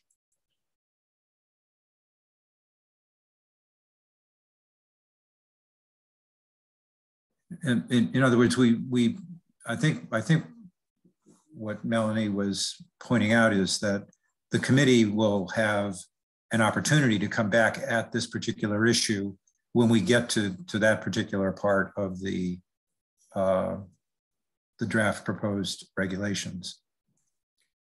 And I apologize if I misspoke what I was hearing from the committee in regard to this inclusion of this language in your letter. Alternately, if the committee felt very strongly that traditional religious leaders should always be consulted and museums must be required to consult with traditional religious leaders, then that would be another recommendation the committee could make to the secretary to ensure that it is a requirement for a museum or federal agency to not only consult with Indian tribes and Native Hawaiian organizations, but to ensure that they have record of consultation with traditional religious leaders. That could be the alternative way that this committee might make a recommendation to the secretary on what the regulations should require. Thank you, Madam Chair. Are there any other comments on this section? Tim, your image is not in view of me on this screen, so I can't tell whether you got your hand raised or not. But sure, I didn't, but I actually agree with Honor. I think we as a committee should always ask, and museums and federal agencies should always ask, and I think we should require them to ask in our recommendations whether a tribe or the individual religious leader chooses to engage with that consultation request is obviously up to them. But I think we should require that the museum and federal agencies and ourselves always ask. Okay.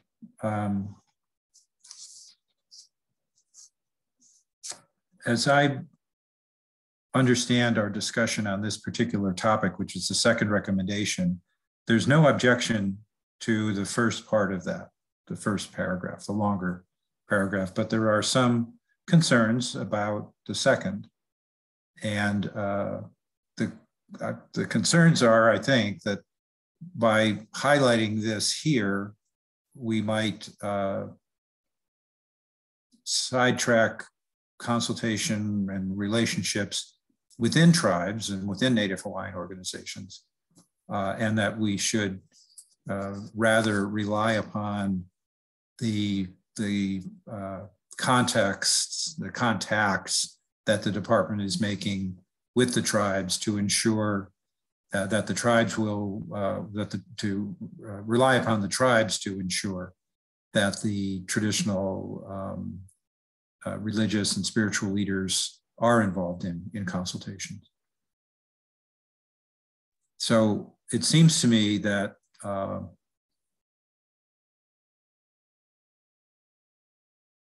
just dropping the second paragraph would not, we would still be able to accomplish what we're trying to accomplish here, which is support the tribal requests that we know already exist for more time for consultation.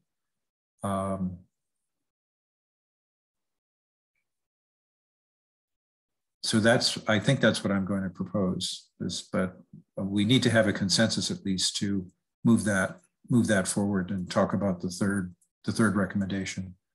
Does anybody object strenuously to that, or as an alternative somewhere in the first paragraph to insert our understanding that consultation will also involve traditional, tribal traditional leaders, tribal traditional and spiritual and religious leaders, because that would be, I guess, another way of doing that. John, go ahead. Yes, and to your comment right there, I think that would be. I don't think anyone is saying that shouldn't be a part of the process, or directly. I don't think anyone is. I'm personally not saying that. No, and I think both Barnaby and Shelby are saying, well, it is. In their experiences, this is already occurring. We don't need to mention it at this point, I think. And it's important. I don't think anyone is saying that's not important. But to your comment, somehow that we want to how we support you know, those conversations. We want to support those conversations, certainly within the communities, but also that how that's being, how those, I don't know, in some ways enter into to this request, I guess. So John, you're saying if someone were to tactfully insert some reference to traditional religious leaders in the first paragraph, that not as a directive, but as a consultation would, you know, we would anticipate consultation includes, or we know that consultation includes, or something like that. Yes, along those lines, or as a reminder, or, you know, or some, you know, to something to that degree. I mean, can I get a lack of opposition to that, or even a endorsement of that approach? And we would drop the second paragraph, but we would add do some wordsmithing on the first paragraph to ensure there's a mention of the need to include the tribal and religious leaders. Shelby, your hand's up. Go ahead. Yeah, I would agree with that, and I think based on Melanie's recommendation, as we look at the regulations more closely, especially under the summaries and inventory section, we can really make sure that there's something in there. As Tim was saying, in honor and everyone else, I think we can strengthen the comments about, you know, including tribal religious leaders and Native Hawaiian spiritual leaders and so on. Okay, thank you. Barnaby, I can't see your image on my screen, but does that satisfy your concerns? Yes, I agree with John and Shelby. That's probably the best thing to do, as long as it's not a requirement, because I know with Tim's statement about require museums to do this, it's not going to work at all. The museums don't know who these people are, and they can't make a move without, you know, the tribal representatives identifying them, bringing them to a place to discuss matters. These traditional religious leaders, a lot of them aren't even aware of the formal processes related to NAGPRA. They can only give so much, you know, traditional religious advice, cultural appropriateness, and other matters related to, you know, that traditions of those people. But it's not that they're going to be able to provide what I call educated, elaborate statements related to responses for this kind of modern day solicitation of perspectives from tribes related to these regulations. So, you know, you have to think about the real world. It's easy to say to get them that they must do this, but in reality, it's not that simple. There's always a challenge, especially in this modern day. That's all I have. Thanks, Barnaby. Thank you. Honor, if we move forward with what I propose, is that okay with you?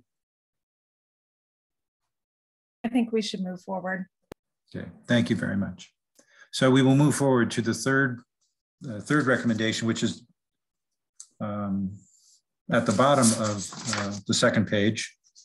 This one is the comment that the secretary should be cognizant of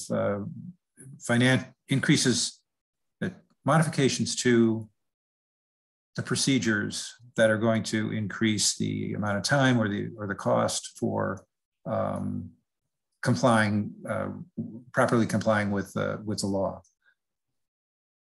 I'm sure the secretary does have those things in mind, but it's something that I think we should highlight, because for almost as much time as we have had the law, there have been concerns about the how we actually get the resources, get the financial resources, and the staff resources at both ends, in the many kinds of organizations that are have a role in implementing NAGPRA to actually carry it out properly, to do proper consultation, to do the proper information gathering that's needed to, whether objects and remains meet the criteria, all of those kinds of things.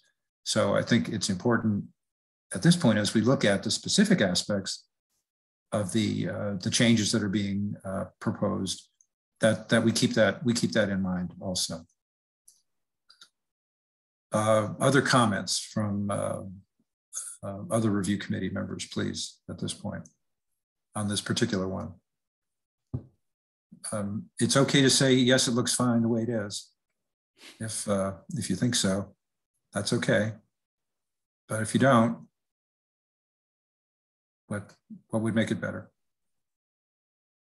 I see some smiles, I see some happy faces.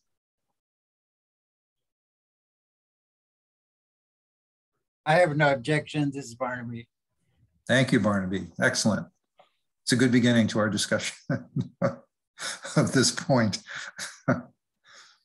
Hearing no other objections and seeing Honor, I can't actually see your image, but I don't see your hand raised. So if this looks okay, then let's take it, and we'll move on to. Frank, you should probably change. Go ahead, Honor. Yes, go ahead. You should probably change recommends to requests. Okay, that's right. I think that goes all the way back to one of the very first comments we had on last week at our 28th meeting. So I will do that, make that change. Okay, then great. Thank you, committee members. So number 4, when we talked about these issues at the last meeting, I think several members commented that these may not directly relate to the this particular set of this particular set of procedural revisions that are being proposed, but that these would be important. These would be important for effective implementation of NAGPRA, whether the revised procedures became the actual new procedures after the regulatory review process, or whether they didn't, whether even with the existing procedures that we work with and other organizations work with, these kinds of things would be important. So we agreed to include this and Honor put things together. I did just a tad of wordsmithing on it as well, and so now do we include this? This would be the 4th recommendation or request that we would include in our letter to the Secretary. Comments, please. Again, I will say, if it looks fine, we can use it as is. If it needs to be changed, or if you have questions about it or concerns, is this going to create a problem? We should talk about it now before we go forward.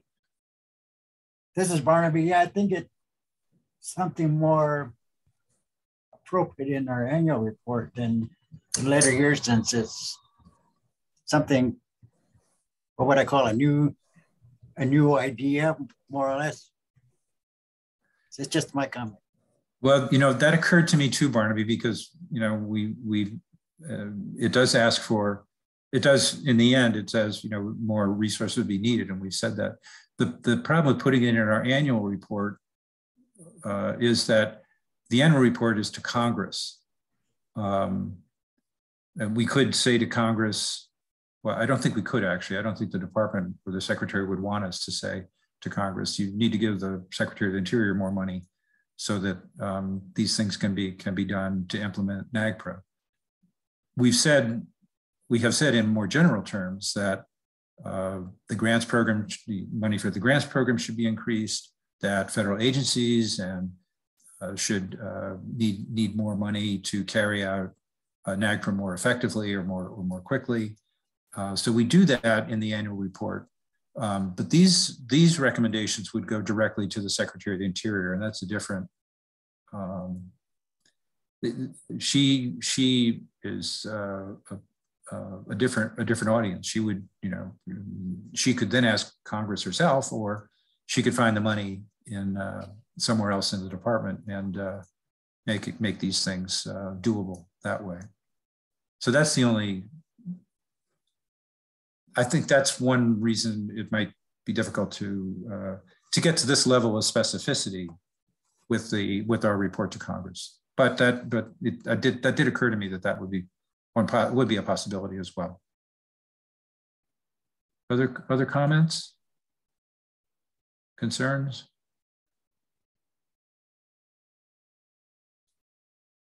Honor, I can't see, again, I don't see that you've got your hand up. Do you want to comment on this? Hi, Frank, thanks. I think the original texts were ones that you were advocating for. I think in our last review committee meeting, we had discussed this a little bit, and a point had been made about the importance of reiterating this, not only to Congress, but to the Secretary of the Interior. I mean, one of the major barriers, and I mentioned this earlier, that I've been seeing here is that we are not hearing in our public comment times about what tribes and others would like to see. No one is commenting. And so I think it's important to identify why that is happening. And I think this is certainly part of the process and the mechanism of consultation to ensure that the information is getting back to tribes. And so the creation of this listserv and database to ensure that that information is getting out to the proper people, and there is a notification system in place that reaches all of the tribes, and not just kind of sitting waiting for people to find a website to check in on periodically. I think it's important.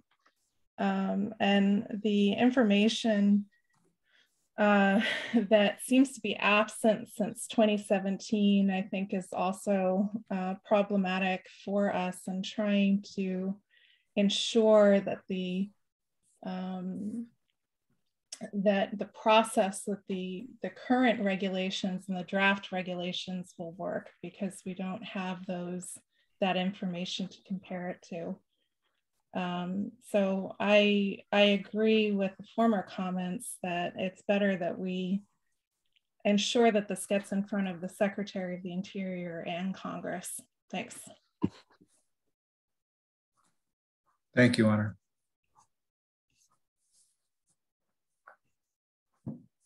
John, go ahead. Yes, to the database or the listserv question. I know again, we talked about this on a few different occasions at other meetings, and then so I'm reading two parts of the request, the recommendation, and is that are we really asking for an improvement upon the contact procedure, the procedure right now, the list that I guess National NAGPRA has put together their process, and is it are we really asking that this list should be kept updated, 6 months, or updated on a more regular basis? I guess that's my question right now, because I'm assuming, and I know she's probably spoke on it numerous times before, but the DFO is available. I mean, I think she said before, what's what the process is now, or what is the the list that they have, their contact list that they have for the tribes, or what goes out to the tribes. Then are we asking for that to be kept updated on a more regular basis, whether it be the formal letter or some type of electronic correspondence that can go out? I mean, I guess that's a question or a comment that I have. We know they have something, I guess is the. So John, let me just see. Are you saying these? We recognize it as Honor has pointed out that these are things that they're improving. The communications would be good. I think most of us think that probably is necessary. How to do it is, I think, can be a question. It's another set of activities that would need to occur to figure out how best to do it. So John, am I hearing you say, like I think Barnaby said, that there are other ways that might be more effective of requesting this of the secretary or of some other government entity? Or are you saying we should do it, but maybe it's a little too specific? I'm not quite sure. Yeah, I mean, I get my comment. So what is what is there an absence of right now? Is there an absence of I guess a comprehensive listserv, or one that is specific to whatever it is, the contact mechanism that is specific to how tribal nations are contacted? Is there a flaw in that? What's the flaw in that? What's the flaw in that mechanism? Will a listserv correct?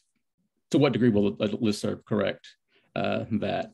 And if there is already something that's similar to that in place, is it more so than that is revisited, or we recommend or we're requesting that whoever's responsibility that is to stay on, be on top of that, every 3 months or 6 months to make sure the contacts are still in place, and what the recommended procedure is. Is that what I mean?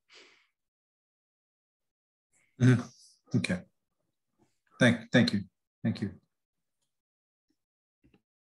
Other comments, Shelby or Tim or both of you? No, not Shelby. Tim, no.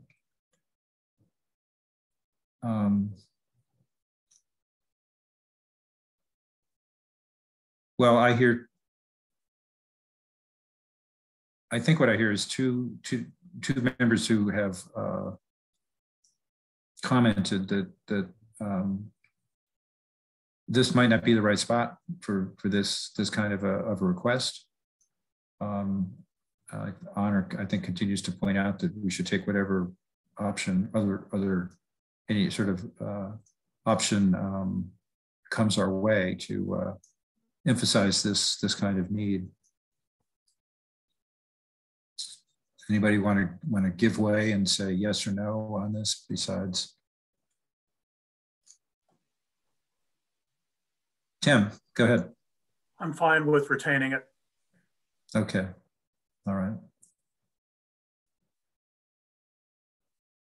Honor, do you have any further thoughts on it, or is this fully baked into your concept of what this letter should look like? No further comments. I'd like to see it retained. Okay. John, go ahead. Yeah, John, you're mute. Oh, yeah. Thank you. Okay, thanks. Thank you. Yeah, I don't have an issue with it being retained. That was just sort of just sort of thinking out loud on some of what it is, that's being asked, or ultimately is going to be asked of national NAGPRA. I mean, okay. Okay, then I think we probably just looking at the numbers that we should go ahead and retain it, and we'll see whether we'll see what comes of it. In the recommendations. But if there are no objections beyond what we've already heard, and Barnaby, I do understand your position on this, and I share some of your perspective on it as well. I'm trying to get us to the point where we have some text that we can agree to go forward with. That's in this instance, and we'll see what happens. The secretary may or may not do anything about it, but at least it'll be there, and at least some of the members feel that that's important. So let's go ahead. So we will keep number 4. So with that, with the changes we discussed for number 1, the last or the paragraph about information from the tribal consultation with changes that we talked about there, we'll make those, and we will add in the paragraph of recommendation number 2 in the first paragraph some reference to traditional, the involvement of traditional religious leaders and traditional leaders from tribes and Native Hawaiian organizations. And in the third recommendation, we will say requests rather than recommends. And I've made a note here based upon our discussion there that in addition to talking about tribes, we'll mention Native Hawaiian organizations. With those modifications, does the committee then agree that we will use that as the text for a letter from the review committee? And I, as the chair, I will be happy to sign that, and we could get everybody's name on it. Does everybody agree to go forward? Okay, John had a comment first, Tim, and then you. John, go ahead. Who's up? Is it me, or is it Tim? It's to you first. Okay. You had your hand up before I saw his. I don't want to backpedal too much. I had just one quick comment that I saw that I had overlooked with the point on number 3, particularly about the additional funding needs. And will that be? I mean, of course, we're saying to be able to address any new requirements in there for consultation, but are these specifically, or if not specific, but are these funding needs really that they're going to be asked for? Will it be to really is the idea to complete the repatriation process? Is that what we're I don't know if that's just a slight addition in there into one of those sentences, but if we're going to ask for additional funding, is it, and since this is the NAGPRA law or the act, if we're asking more funding, what is the funding going to cover? I mean, really, is the priority for the additional funding for processes to complete repatriation processes? I don't think we've well, if you look at the third line of number 3, new requirements for consultation, claims or responses by tribes or Native Hawaiian organizations, shortened timelines or new reporting will affect tribes, particularly smaller tribes, and we had Native Hawaiian organizations, as well as museums and federal agencies. So it's we're referring there to some of the major kinds of activities that are involved in whatever the specific procedures are to affect repatriation or disposition, consultation, response, claims or responses by tribes. That, you know, we've heard in the last year a number of requests for disposition, and you know, I think all of us are aware of the amount of time those take for a tribe and its consultants to put together. So that would be a kind of funding that could very well increase the speed with which repatriations occur. Shortened timelines, that's one thing that the the proposed regulations seem to call for. We haven't discussed that as a specific aspect, but that's my reading at least, and new reporting requirements. All of those things would be, I think, part of any new procedures based upon the revisions that we're looking at in that July 2021. So funding would be new funding to increase the ability of the tribes and Native Hawaiian organizations, the museums, and the federal agencies to accomplish these things is going to be required. And we're just going to have a set of regulations that maybe people will find even more frustrating than the current regulations, which we hear people being frustrated by in some instances, at least. So at least in my view, that's what we're asking the Secretary to consider in this process, and to try to provide some way to provide that increased funding. Does that, I don't know if that alleviates your concern, John, or? Oh yeah, I'm all in support of increased funding, just that, I think we've talked about this at earlier meetings, and even we've in discussions on our, during some of our discussions with the annual report, if we're gonna, if we're gonna make the recommendation for, for additional funding, yes. Right. So that's what I was speaking to. Our, we've had in-depth discussions of that, many of those discussions. I mean, that's so that's what I was sort of referring to, that there has to be what's the, if there's a question like what is the end result, or what the end result is going to be if you're going to ask for additional funding. And certainly we want it to go in to support all of those positive outcomes. But what are those out? That's what I was sort of going back to our many in-depth discussions on this very question or topic. Which is why when we were drafting this, that those particular things came up at least in my mind, in terms of what we wanted to highlight the need for. So were there any other comments? Tim, I'm sorry, Tim, you had actually early on in this discussion, you suggested there was another point. Do you want to go ahead and describe what you have in mind? Sure. I think in going through this draft, I think we're pointing out to the Secretary in this letter that there are a number of things we basically need to do our job.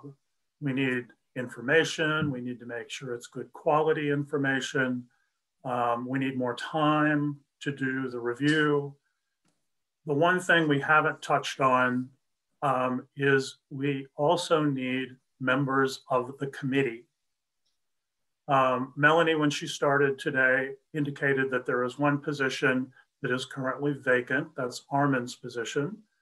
And I look back at a little bit of sort of the timing of some of these, that when Heather Edgar and Patrick Lyon's position expired on November the 9th of 2019, a notice had been published 5 months prior to that date to solicit nominations, and there was a 90-day period of National Scientific and Museum organizations to make nominations for those positions. But those positions were still vacant for 7 months. With Armin's position, his position expired on August the 30th of 2021. The notice for that position was published 3 months ahead instead of 5, and with only a 60-day period for nominations. And we're on 6 months and counting that the position's been vacant. We're facing a situation in 2 months where John, Barnaby, and Honor's position will all expire. And there's still no notice published for those. So I think we're in a situation where there is some reasonable likelihood that if Armin's position is not filled by May the 10th, we'll only have 3 members of the committee, and none of them will have been nominated by Indian tribes. This is an issue that is squarely under the control of the Secretary, because appointing members to the committee is not one of the duties under the statute that the secretary has delegated. This is her issue. And I think we should raise this with her, because if we do not have members, we're going to be unable to do our job.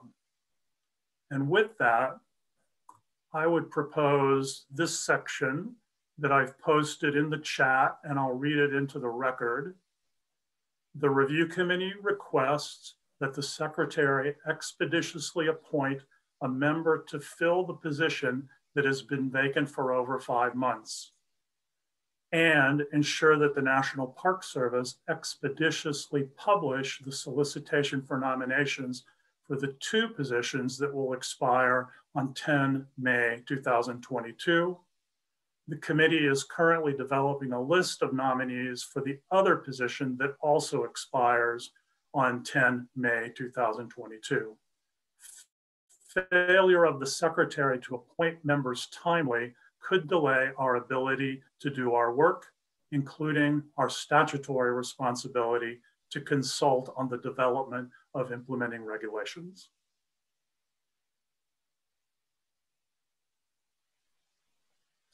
Okay, okay.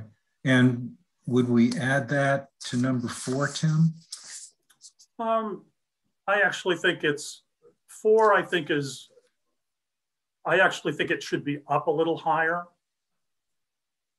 I think it's a different kind of activity than number 4. So it might be somewhere higher, true. But if the text is satisfactory, I'll leave that to your discretion. Okay. What do the other committee members think about this? Oh, Shelby, you have your hand up. Go ahead. I totally agree, Tim. I think this is an excellent idea, and I agree as well to move it up further. I mean, there's a real good possibility we don't have new members coming on in the next 6 to 8 months. Tim and I are going to be the committee. So, you know, because I think, Frank, your term will expire, I think, in October. That's correct, yes. Yeah, so, I mean, I think we're going to get to a critical point here, I think, pretty soon if this doesn't happen. So I agree with Tim. I think this is really important that the secretary be aware of it, and I would move it up. I don't know, maybe even, I don't know, we can figure out where we could move it up to. But I think it's a really important point that needs to be brought to the secretary's attention, I think. Thank you. Thank you very much.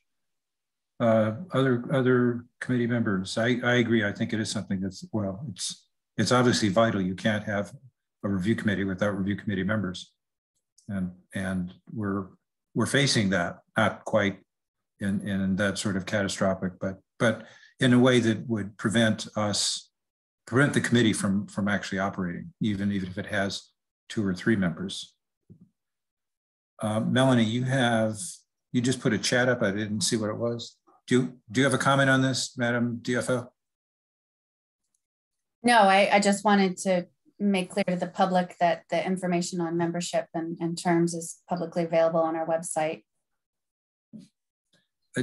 My recollection is that at the very end of the last meeting in February 28th, there was an exchange back and forth about publishing requests for nominees. Was that correct? And you? Yes, I committed to working on that February 28th. Can you give us an update? I've submitted the nomination notice to the department. For the 3 members whose for terms the 2 for John and Barnaby's position. Okay, and the 3rd, that's correct. The 3rd we'll have to give off the list. Okay, and did you get a sense from the department as to when they would have it published? No, I requested that it be as soon as possible. Okay, thank you for doing that. It seems to me then that this is something we do want to include, and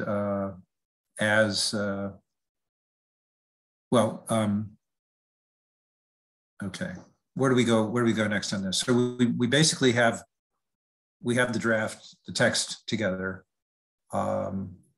If review committee members would once again agree to have me do the wordsmithing, I can do that, and then we can do the letter. And if Tim is all right with me and with Shelby's comment about this as well, and with that in mind, select maybe the right place to put it, given the other materials that we have, then we'll do that, if that's okay with the committee. If the committee endorses moving forward a letter to the secretary, basically with this text that we've talked about for the last hour and a half or so, and with the additional text that Tim has proposed, I will do that. Madam DFO, I would like to ask you, in terms of the protocol for this, a letter from the review committee to the secretary. Do we have precedent as to what kind of format that takes? Is there, do I just type it up on my computer and send it to the secretary's office, or do you have a different route that we can utilize? Certainly, it should go through me. So you should send it to me to send to the secretary. Okay. All right, I will do that. And okay, well, I thank everybody very much for the discussion and for moving that forward. We have about 40 minutes, a little bit less than 40 minutes left as I read the clock here in Arizona. Madam DFO, is that correct? From your timekeeping also? Where are we on the agenda? Sorry, go ahead. So there was a request at the last meeting that we provide additional opportunity for public comment. So this be a good time to provide that opportunity for public comment. Okay. A second opportunity for public comment. All right. Let's do that right now then. If you would like to make public comment, you can raise your hand using the Zoom feature, or you can put something into the chat. If you have any difficulty using either of those options, you can always send an email to nagpra_info@nps.gov.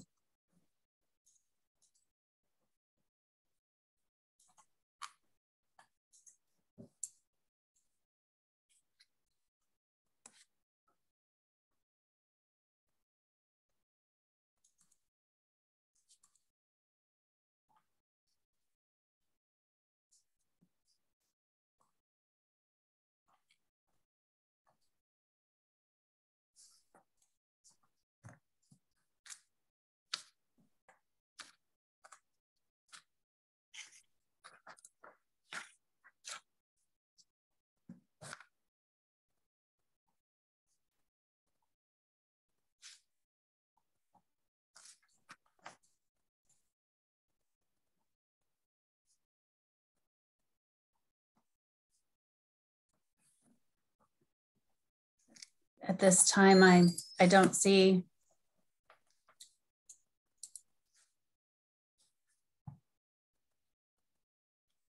any comments or raised hands, and I have no email messages.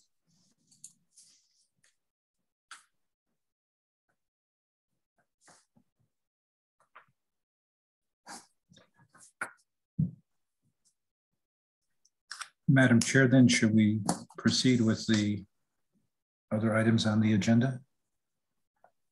Certainly. The next item on the agenda is the new business, old business item, the kind of catch-all. And my notes, I have here that there were two issues to discuss. One was the committee's effort to develop a list of persons to provide to the secretary for an appointment to the 7th member's position. And the other issue was the report to Congress for 2022. All right, and we received a informative description of processes that have been used in the past to develop the list of names for the 7th position from Brady. What do we need to do to move that forward? You just have to have an agreement by the committee as to what we're going to try to, how we're going to try to do that when we're going to schedule it, correct? Well, let me just correct. It was Lisa who shared with you what was done in 2017 in developing a list of persons. The review committee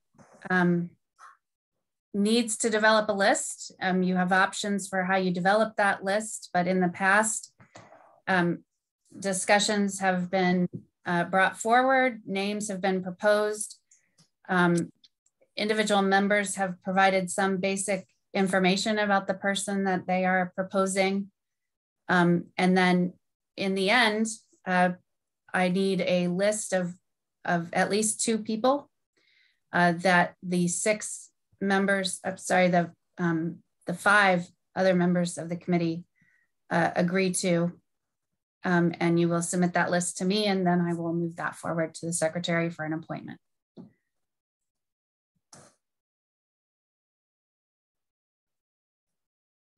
Any discussion of that process by the committee members? I would ask that before you propose a name of an individual, that you do contact that individual and make sure they want to be proposed as a member of the committee. It has occurred in the past where names were put forward on a list and the person who was named on the list was not actually willing or able to serve on the committee. So before you put forward a name, please confirm with the person that you are putting forward their name.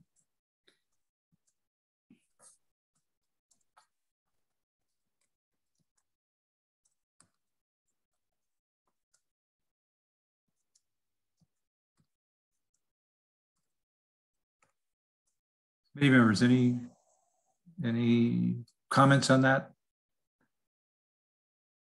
So we need to just simply, we need to decide when we're going to try to set aside some time at one of the meetings to have that discussion. Is that your sense, Madam DFO? Well, I would suggest you have some time now. I don't know if anybody has brought names with them today. But I will need the list of names by the March 21st meeting for sure. Otherwise, it may take even longer for that appointment. So I would highly encourage the committee to have a complete list that they all agree on by March 21st. Committee members, what do you think about that?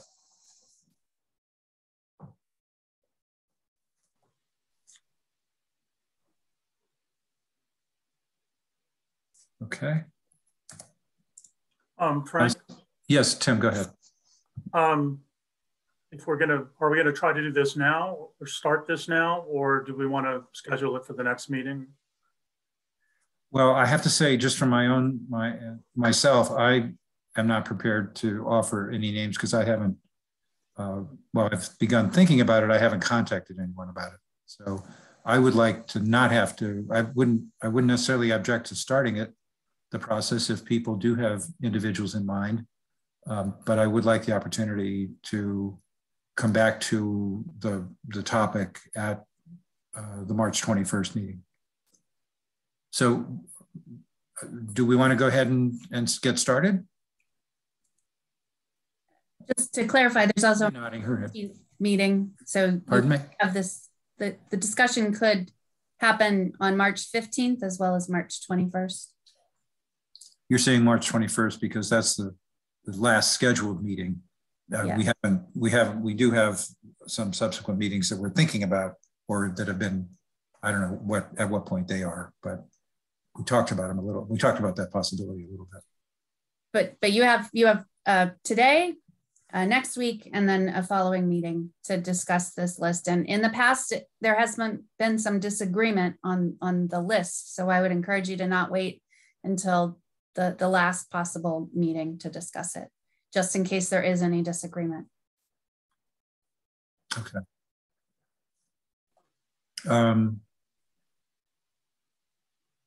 Shelby, go ahead. Thank you. Well, I did reach out to two people since our last meeting, which was just a week ago.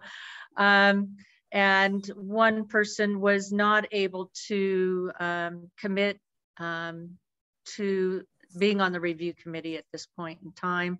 But the other one has, this person's very busy, but he has great passion about NAGPRA, and that is Chip Caldwell. And Chip, as you may all know, published this incredible book called Plundered Skulls and Stolen Spirits while he was working as the curator of anthropology at the Denver Museum of Nature and Science, where he was for 12 years. He's been involved with over 100 tribal consultations and a number of repatriations. He is no longer at the Museum of Nature and Science. He is currently, he is the founding editor-in-chief of Sapiens, which is a digital journal, anthropological journal. He has his PhD in anthropology from Indiana University and has held fellowships and grants from the American Academy of Arts and Sciences, the National Endowment for the Humanities, National Science Foundation, Rockefeller Foundation, and he's also had a Fulbright fellowship. He's published a lot, and especially on NAGPRA and archaeology and anthropology. I think he would be a wonderful part of this committee. He has a lot of expertise and personal experience with repatriation and NAGPRA.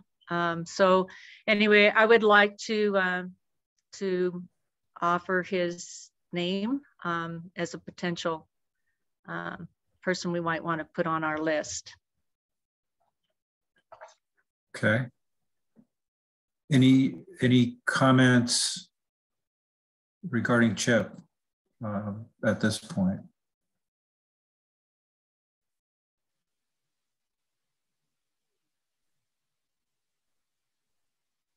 Has anybody thought about other names or other and made contacts? Tim? I also have two names to propose. Initially had two names to propose. One of them was Honor Keeler, who's currently in the 7th position. And I had a conversation with her last night, and she has declined the nomination. And I just wanted to see if we could offer her a moment to talk about that. Honor, would you like to do that? Yes, thank you, Tim, for the nomination. And I've appreciated the review committee members and staff that I've worked with over the years. Repatriation is not easy work. It is devastating, it is traumatic, it is emotional, but it's necessary for us all. NAGPRA came into existence because of the dedication and determination of Indigenous peoples in the United States who would not take a back seat to this injustice that occurred to our peoples. And it continues to occur to us, to our ancestors, and to our ways of life. I see it as a matter of equality and justice and a human rights issue. This monumental legislation that was passed in 1990 created a mechanism for repatriation from federally funded institutions. It was up to Congress to properly fund the National NAGPRA program and the National Park Service to properly execute this mechanism. While one of the accomplishments I've seen in this 4-year term has been the hiring of the first full-time investigator in the history of the National NAGPRA program, as well as the disposition and repatriation of many ancestors, there have been a number of problems that have not yet been addressed. And I wanted to share with the review committee some of these in short form.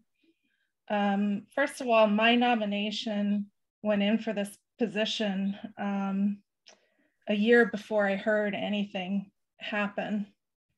And it was 10 days after my appointment and from colleagues that I heard that I was nominated.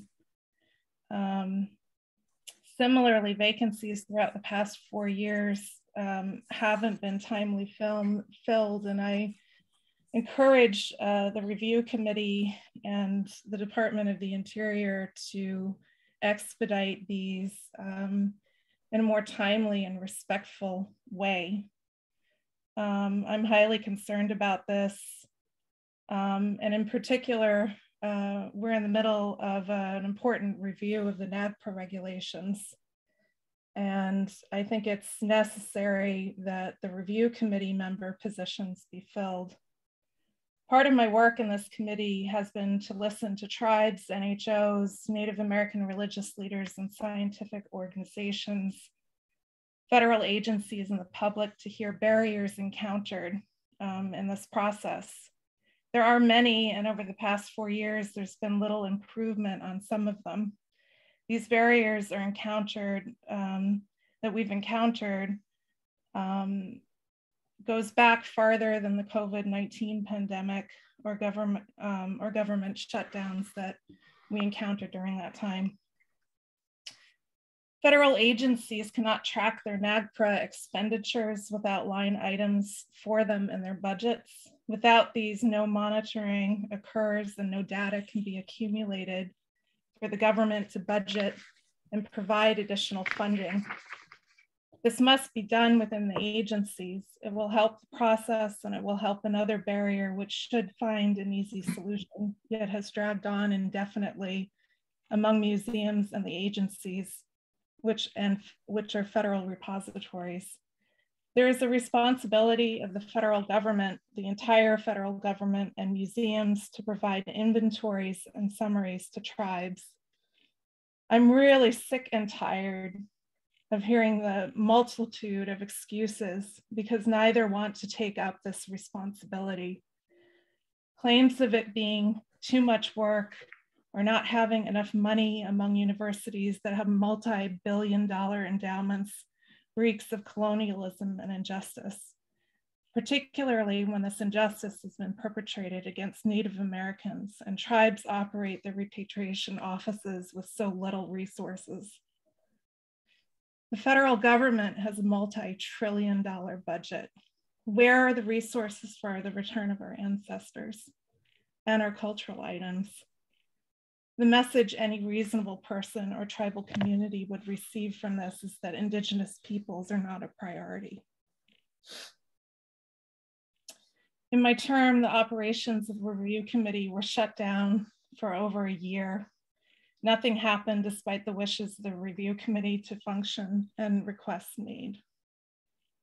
My hope is this will never happen again.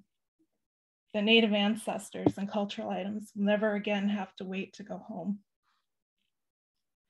I have deep concerns about the reporting of information to tribes and the public about complaints about failure to comply, ongoing investigations, and any resulting prosecutions. Why has this not been reported since 2017? Are laws that pertain to Indigenous peoples being placed at the bottom rung within a hierarchy of enforcement of federal laws? The review committee should create at least 2 reports on a consistently annual basis.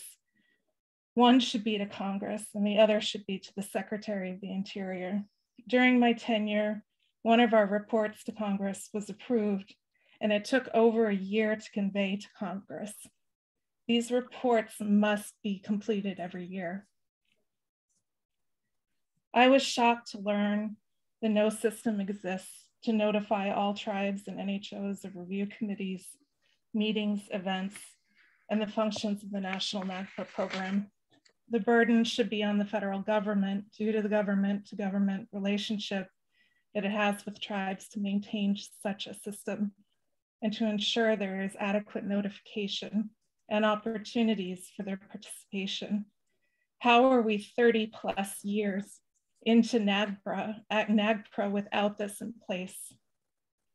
It is my hope also that the Department of the Interior and National NAGPRA program make better efforts to hire Native Americans to administer this program.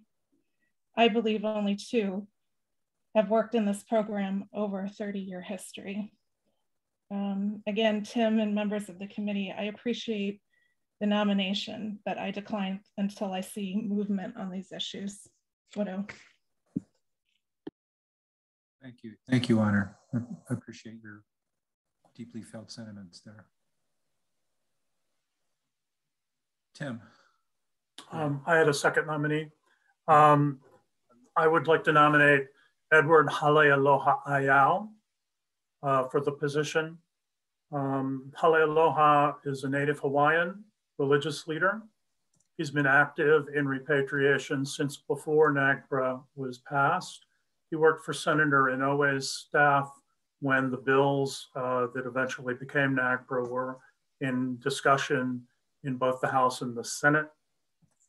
He's an attorney. He worked with the Native American Rights Fund with Walter Echo Hawk.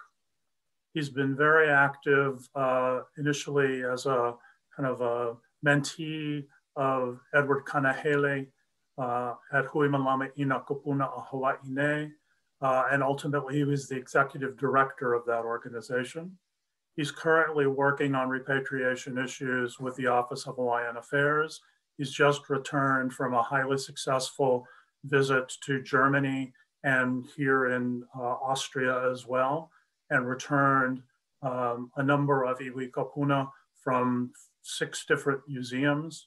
And I strongly recommend that we consider his nomination. And I've talked to him, he is agreeable.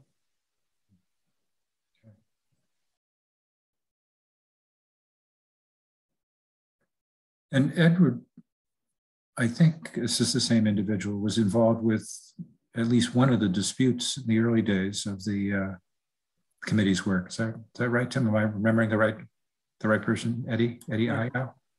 Eddie Ayau. At that time. He was involved in the Providence dispute twice. I think there's another one. Oh, the Berkeley dispute. At the very beginning. Which was the first dispute. Right. He was involved in that as well. Okay, thank you. Thanks, Tim. Other suggestions or potential suggestions for a 7th member list? Okay.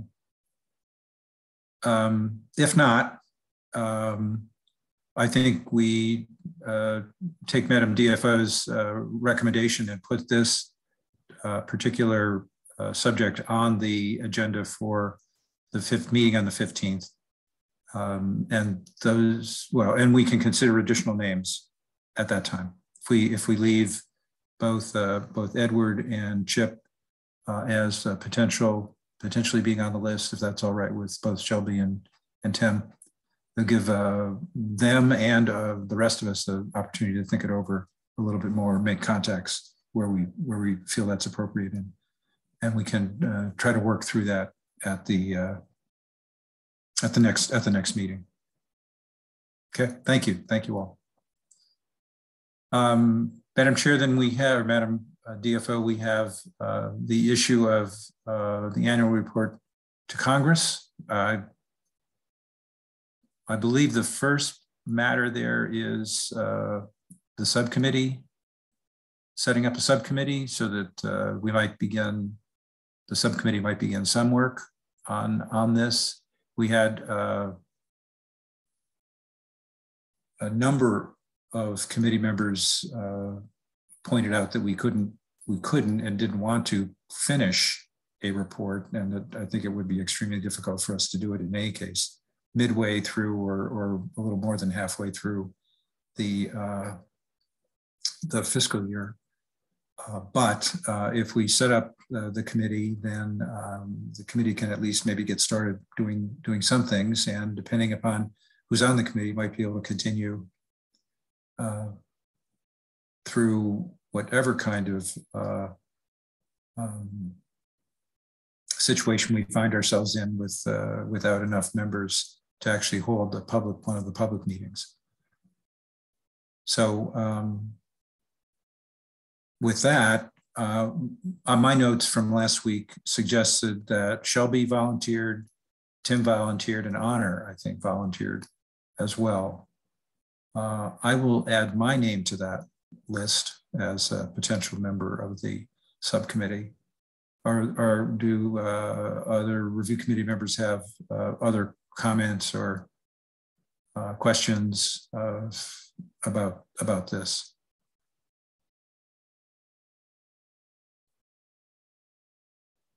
No. So, Madam DFO, do we need to do anything more than say we would like to establish that list of 4 as a subcommittee to work on the next annual report from the committee to the Congress? We can certainly do that. We can form that subcommittee of the 4 of you to work on a draft of the report to Congress. Okay. I don't know that we need to do anything more on that particular matter. Right? I mean, we've set up a subcommittee. The subcommittee will put its head together and figure out how we want to proceed. And if we need to have a meeting, we'll work with you on getting the meeting set up and deciding outline or topics or themes or something. Certainly. And as in the past, if the subcommittee would like me to start the draft using last year's, I can do that as well. Whatever I can do to facilitate your process more efficiently, okay. I'd be happy Great. to do. That's terrific. Do you, since we're talking about the annual report, do you have any word back or any new information about this committee sub-report that we sent for what, 2020 and 2021, proceeding through the department? No, I have no updates. Okay. Can you get us one by the next meeting if you're? I can only tell you if I have heard that it's ready to be transmitted to Congress. Other than that, all I could tell you is that it's under the departmental review process. Can you, by any chance, give us an idea of what office is looking at it currently or something like that? I don't believe I have access to that information. Could you check? I can ask. Whether you have access, and then if you do have access, if you could just let us know how far down the pile it is or how far up the pile it is that is being looked at. That would be appreciated. I will ask the person that knows. Okay, thank you. Anything else, review committee members, on annual report to Congress? Does anybody else want to be on the subcommittee? We should ask that. Okay, we don't see anybody. Is there any other new business? Tim, do you have a comment? I think you're on mute, Tim. Tim, we can't hear you. I think you've still got your mute. I have too many screens open, sorry. A piece of new business, and I think I would actually like some information at the next meeting if we could. A notice for information collection related to NAGPRA compliance was published in the Federal Register this morning. with a deadline of comment of April 11th, 2022. I note from the notice that the review of the background information provided to OMB estimated an annual number of responses of information provided to the Park Service was 448. The amount of time needed to complete a response was varied from between half an hour to 100 hours, and a total annual burden of 4,470 hours, and an annual dollar value of the burden hours was $192,806. What struck me is that these estimates stand in stark contrast to the $1.372 million of grant funding that was awarded to museums in FY 2021. So either the burden is grossly underestimated in what was provided to OMB, or grant money is being awarded for activities that are not required by the Act. I was wondering if Melanie could provide us with a written response to this apparent discrepancy at our next meeting, so that the committee can consider whether to weigh in on this matter with OMB. And just for anyone's information, I've put in the chat the URL for the notice that was published in the Register this morning, and also to the OMB site that includes all of the information that was submitted as part of the certification process. Tim, what kind of information and from whom is it expected to be requested or required? And this was a quick read on my part, looking through all of the documentation. The 448 responses fall into a variety of categories. Those are either new summaries or inventories, or updated summaries or inventories, and notices that were submitted to be published in the Federal Register, and also notifications from museums to Indian tribes were counted. And that the total for that was 448 instances. It also looks like there was interviewing that was done with, I think the initial sample was 9 different museums to sort of comment on the information collection. Melanie can correct me on the actual numbers. And that some of them, most of them responded, but not all of them did. I think the issue that sort of struck me was the difference between the estimated financial burden of this information collection in comparison to the grants. So that's kind of what I'm interested in getting an explanation for. Were agencies requested as well, or is that not part of the OMB information retrieval information? My understanding of this is this only applies to information that's obtained from non-federal entities. There's also estimates in there on the financial burden of the government in responding to these incoming documents. Melanie, do you want to comment or maybe provide a little bit more information about why there's a new information information requirement request? Certainly. Hopefully you can hear me okay. Mm-hmm. The dog is barking, so I... We can't hear the dog. Good. Well, it's not a simple answer, but I can begin an answer. I would hate to take up the committee's time or the public's time in giving you an in-depth response on what the Information Collection and Public Records Acts require of federal agencies. But I can say in general that every 3 years, the National NAGPRA program and the National Park Service must renew its authority to collect information under the Public Records Act. And the information that the NAGPRA program collects is authorized by the regulations. And so the information that is collected and what this notice is discussing is the information that any private entity must submit to the federal government.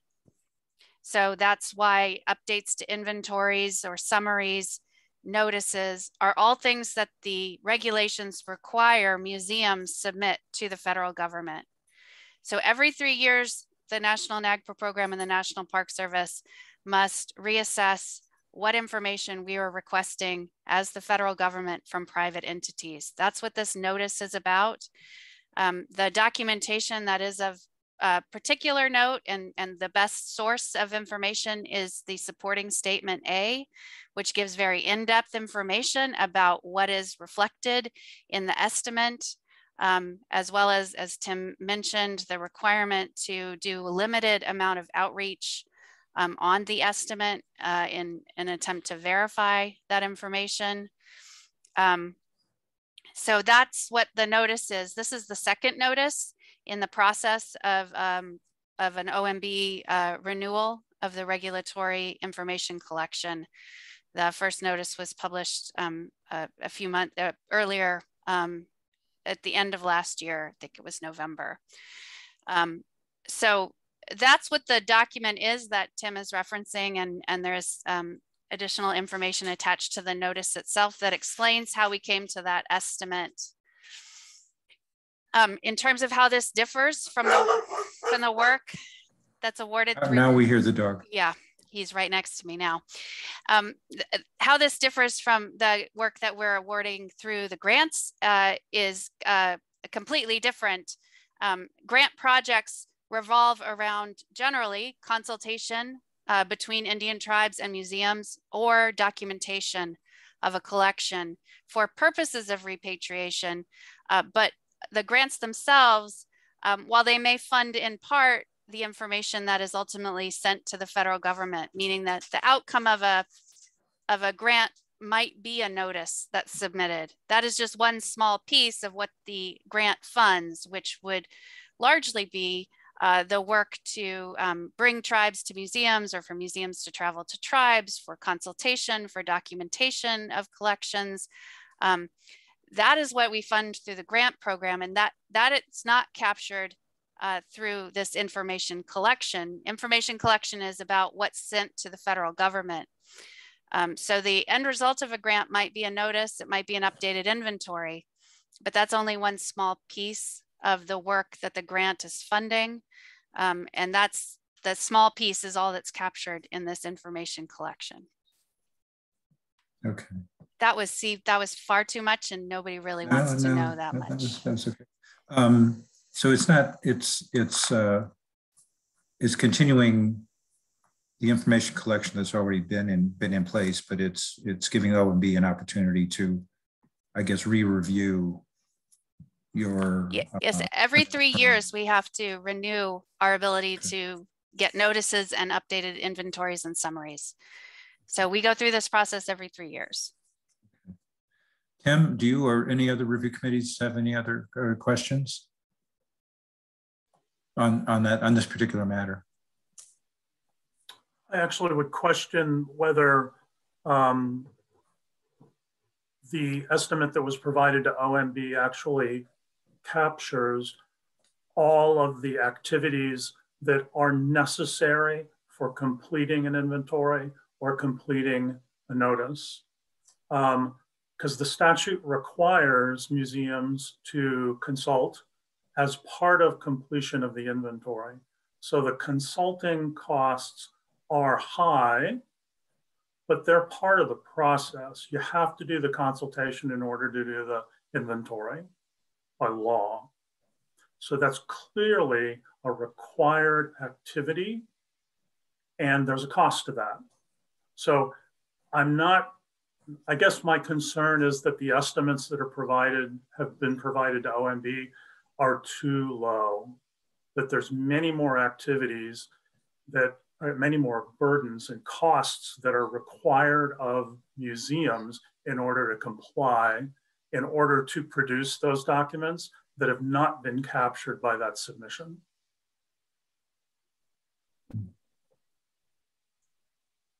Okay.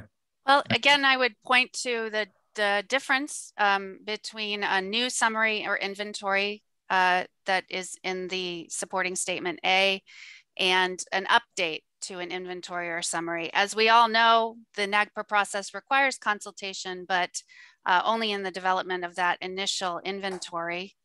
The updates to an inventory don't necessarily require consultation. Consultation is required before an inventory is complete.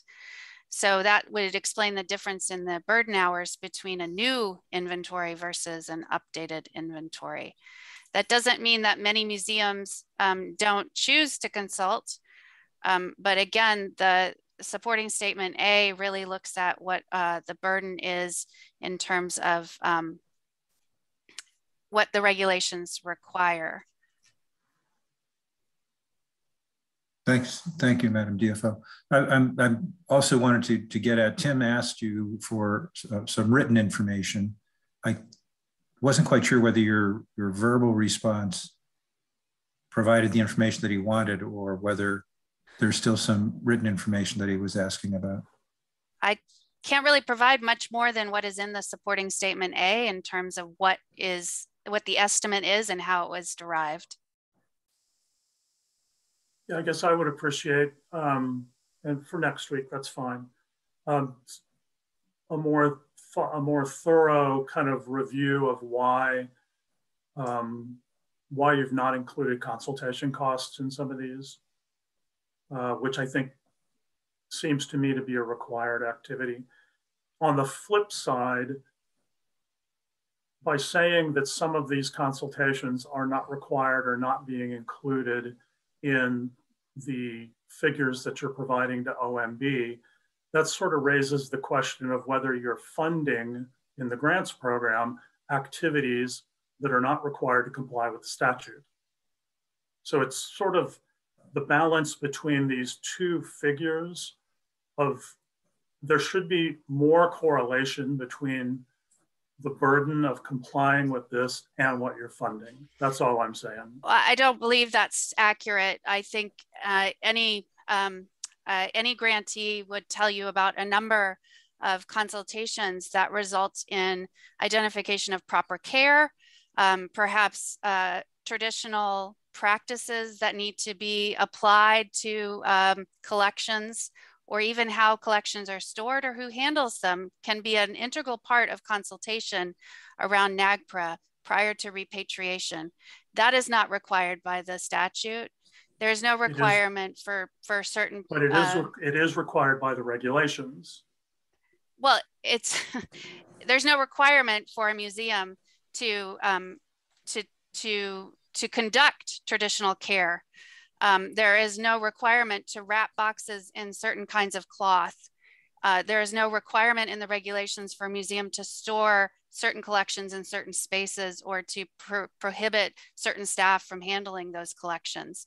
None of that is required, yet that is quite often the result of a consultation and documentation grant.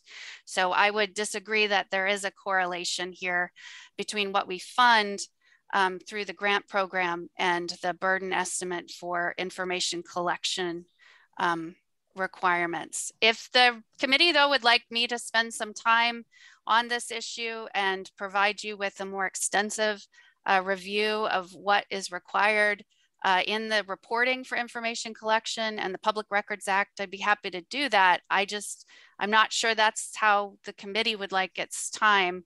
I would again point you to the supporting statement A. You can look back on the OMB website at every supporting statement A every 3 years that's published.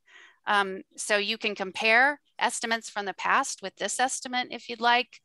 You know, in addition to that, I'd be happy to provide you with a list of project descriptions of what we fund through the grant program. And I think you'll see through that project description list how different the projects that are conceived of and carried out through the NAGPRA grant program are than what is being estimated as an information collection under the OMB requirements. Okay. Thank you, Madam DFO.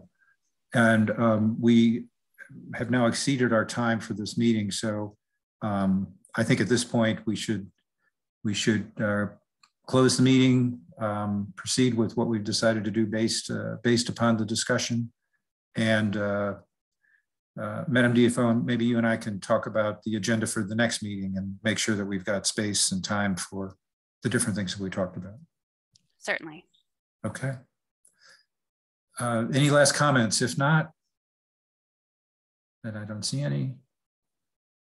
Thank you all once again for a important meeting. I think we accomplished some things here, and look forward to continuing to work together on, particularly on a review of the draft proposed regulations, but also on the disposal requests and things of that sort. So the next meeting is Tuesday, just for everyone's I'm never quite sure whether the chair adjourns these meetings or you do, Madam DSO. So why don't we do it together? Okay. This meeting is adjourned. Adjourned. Thank you. Thanks, everybody. See you in a few days. Not much rest this time. Take care.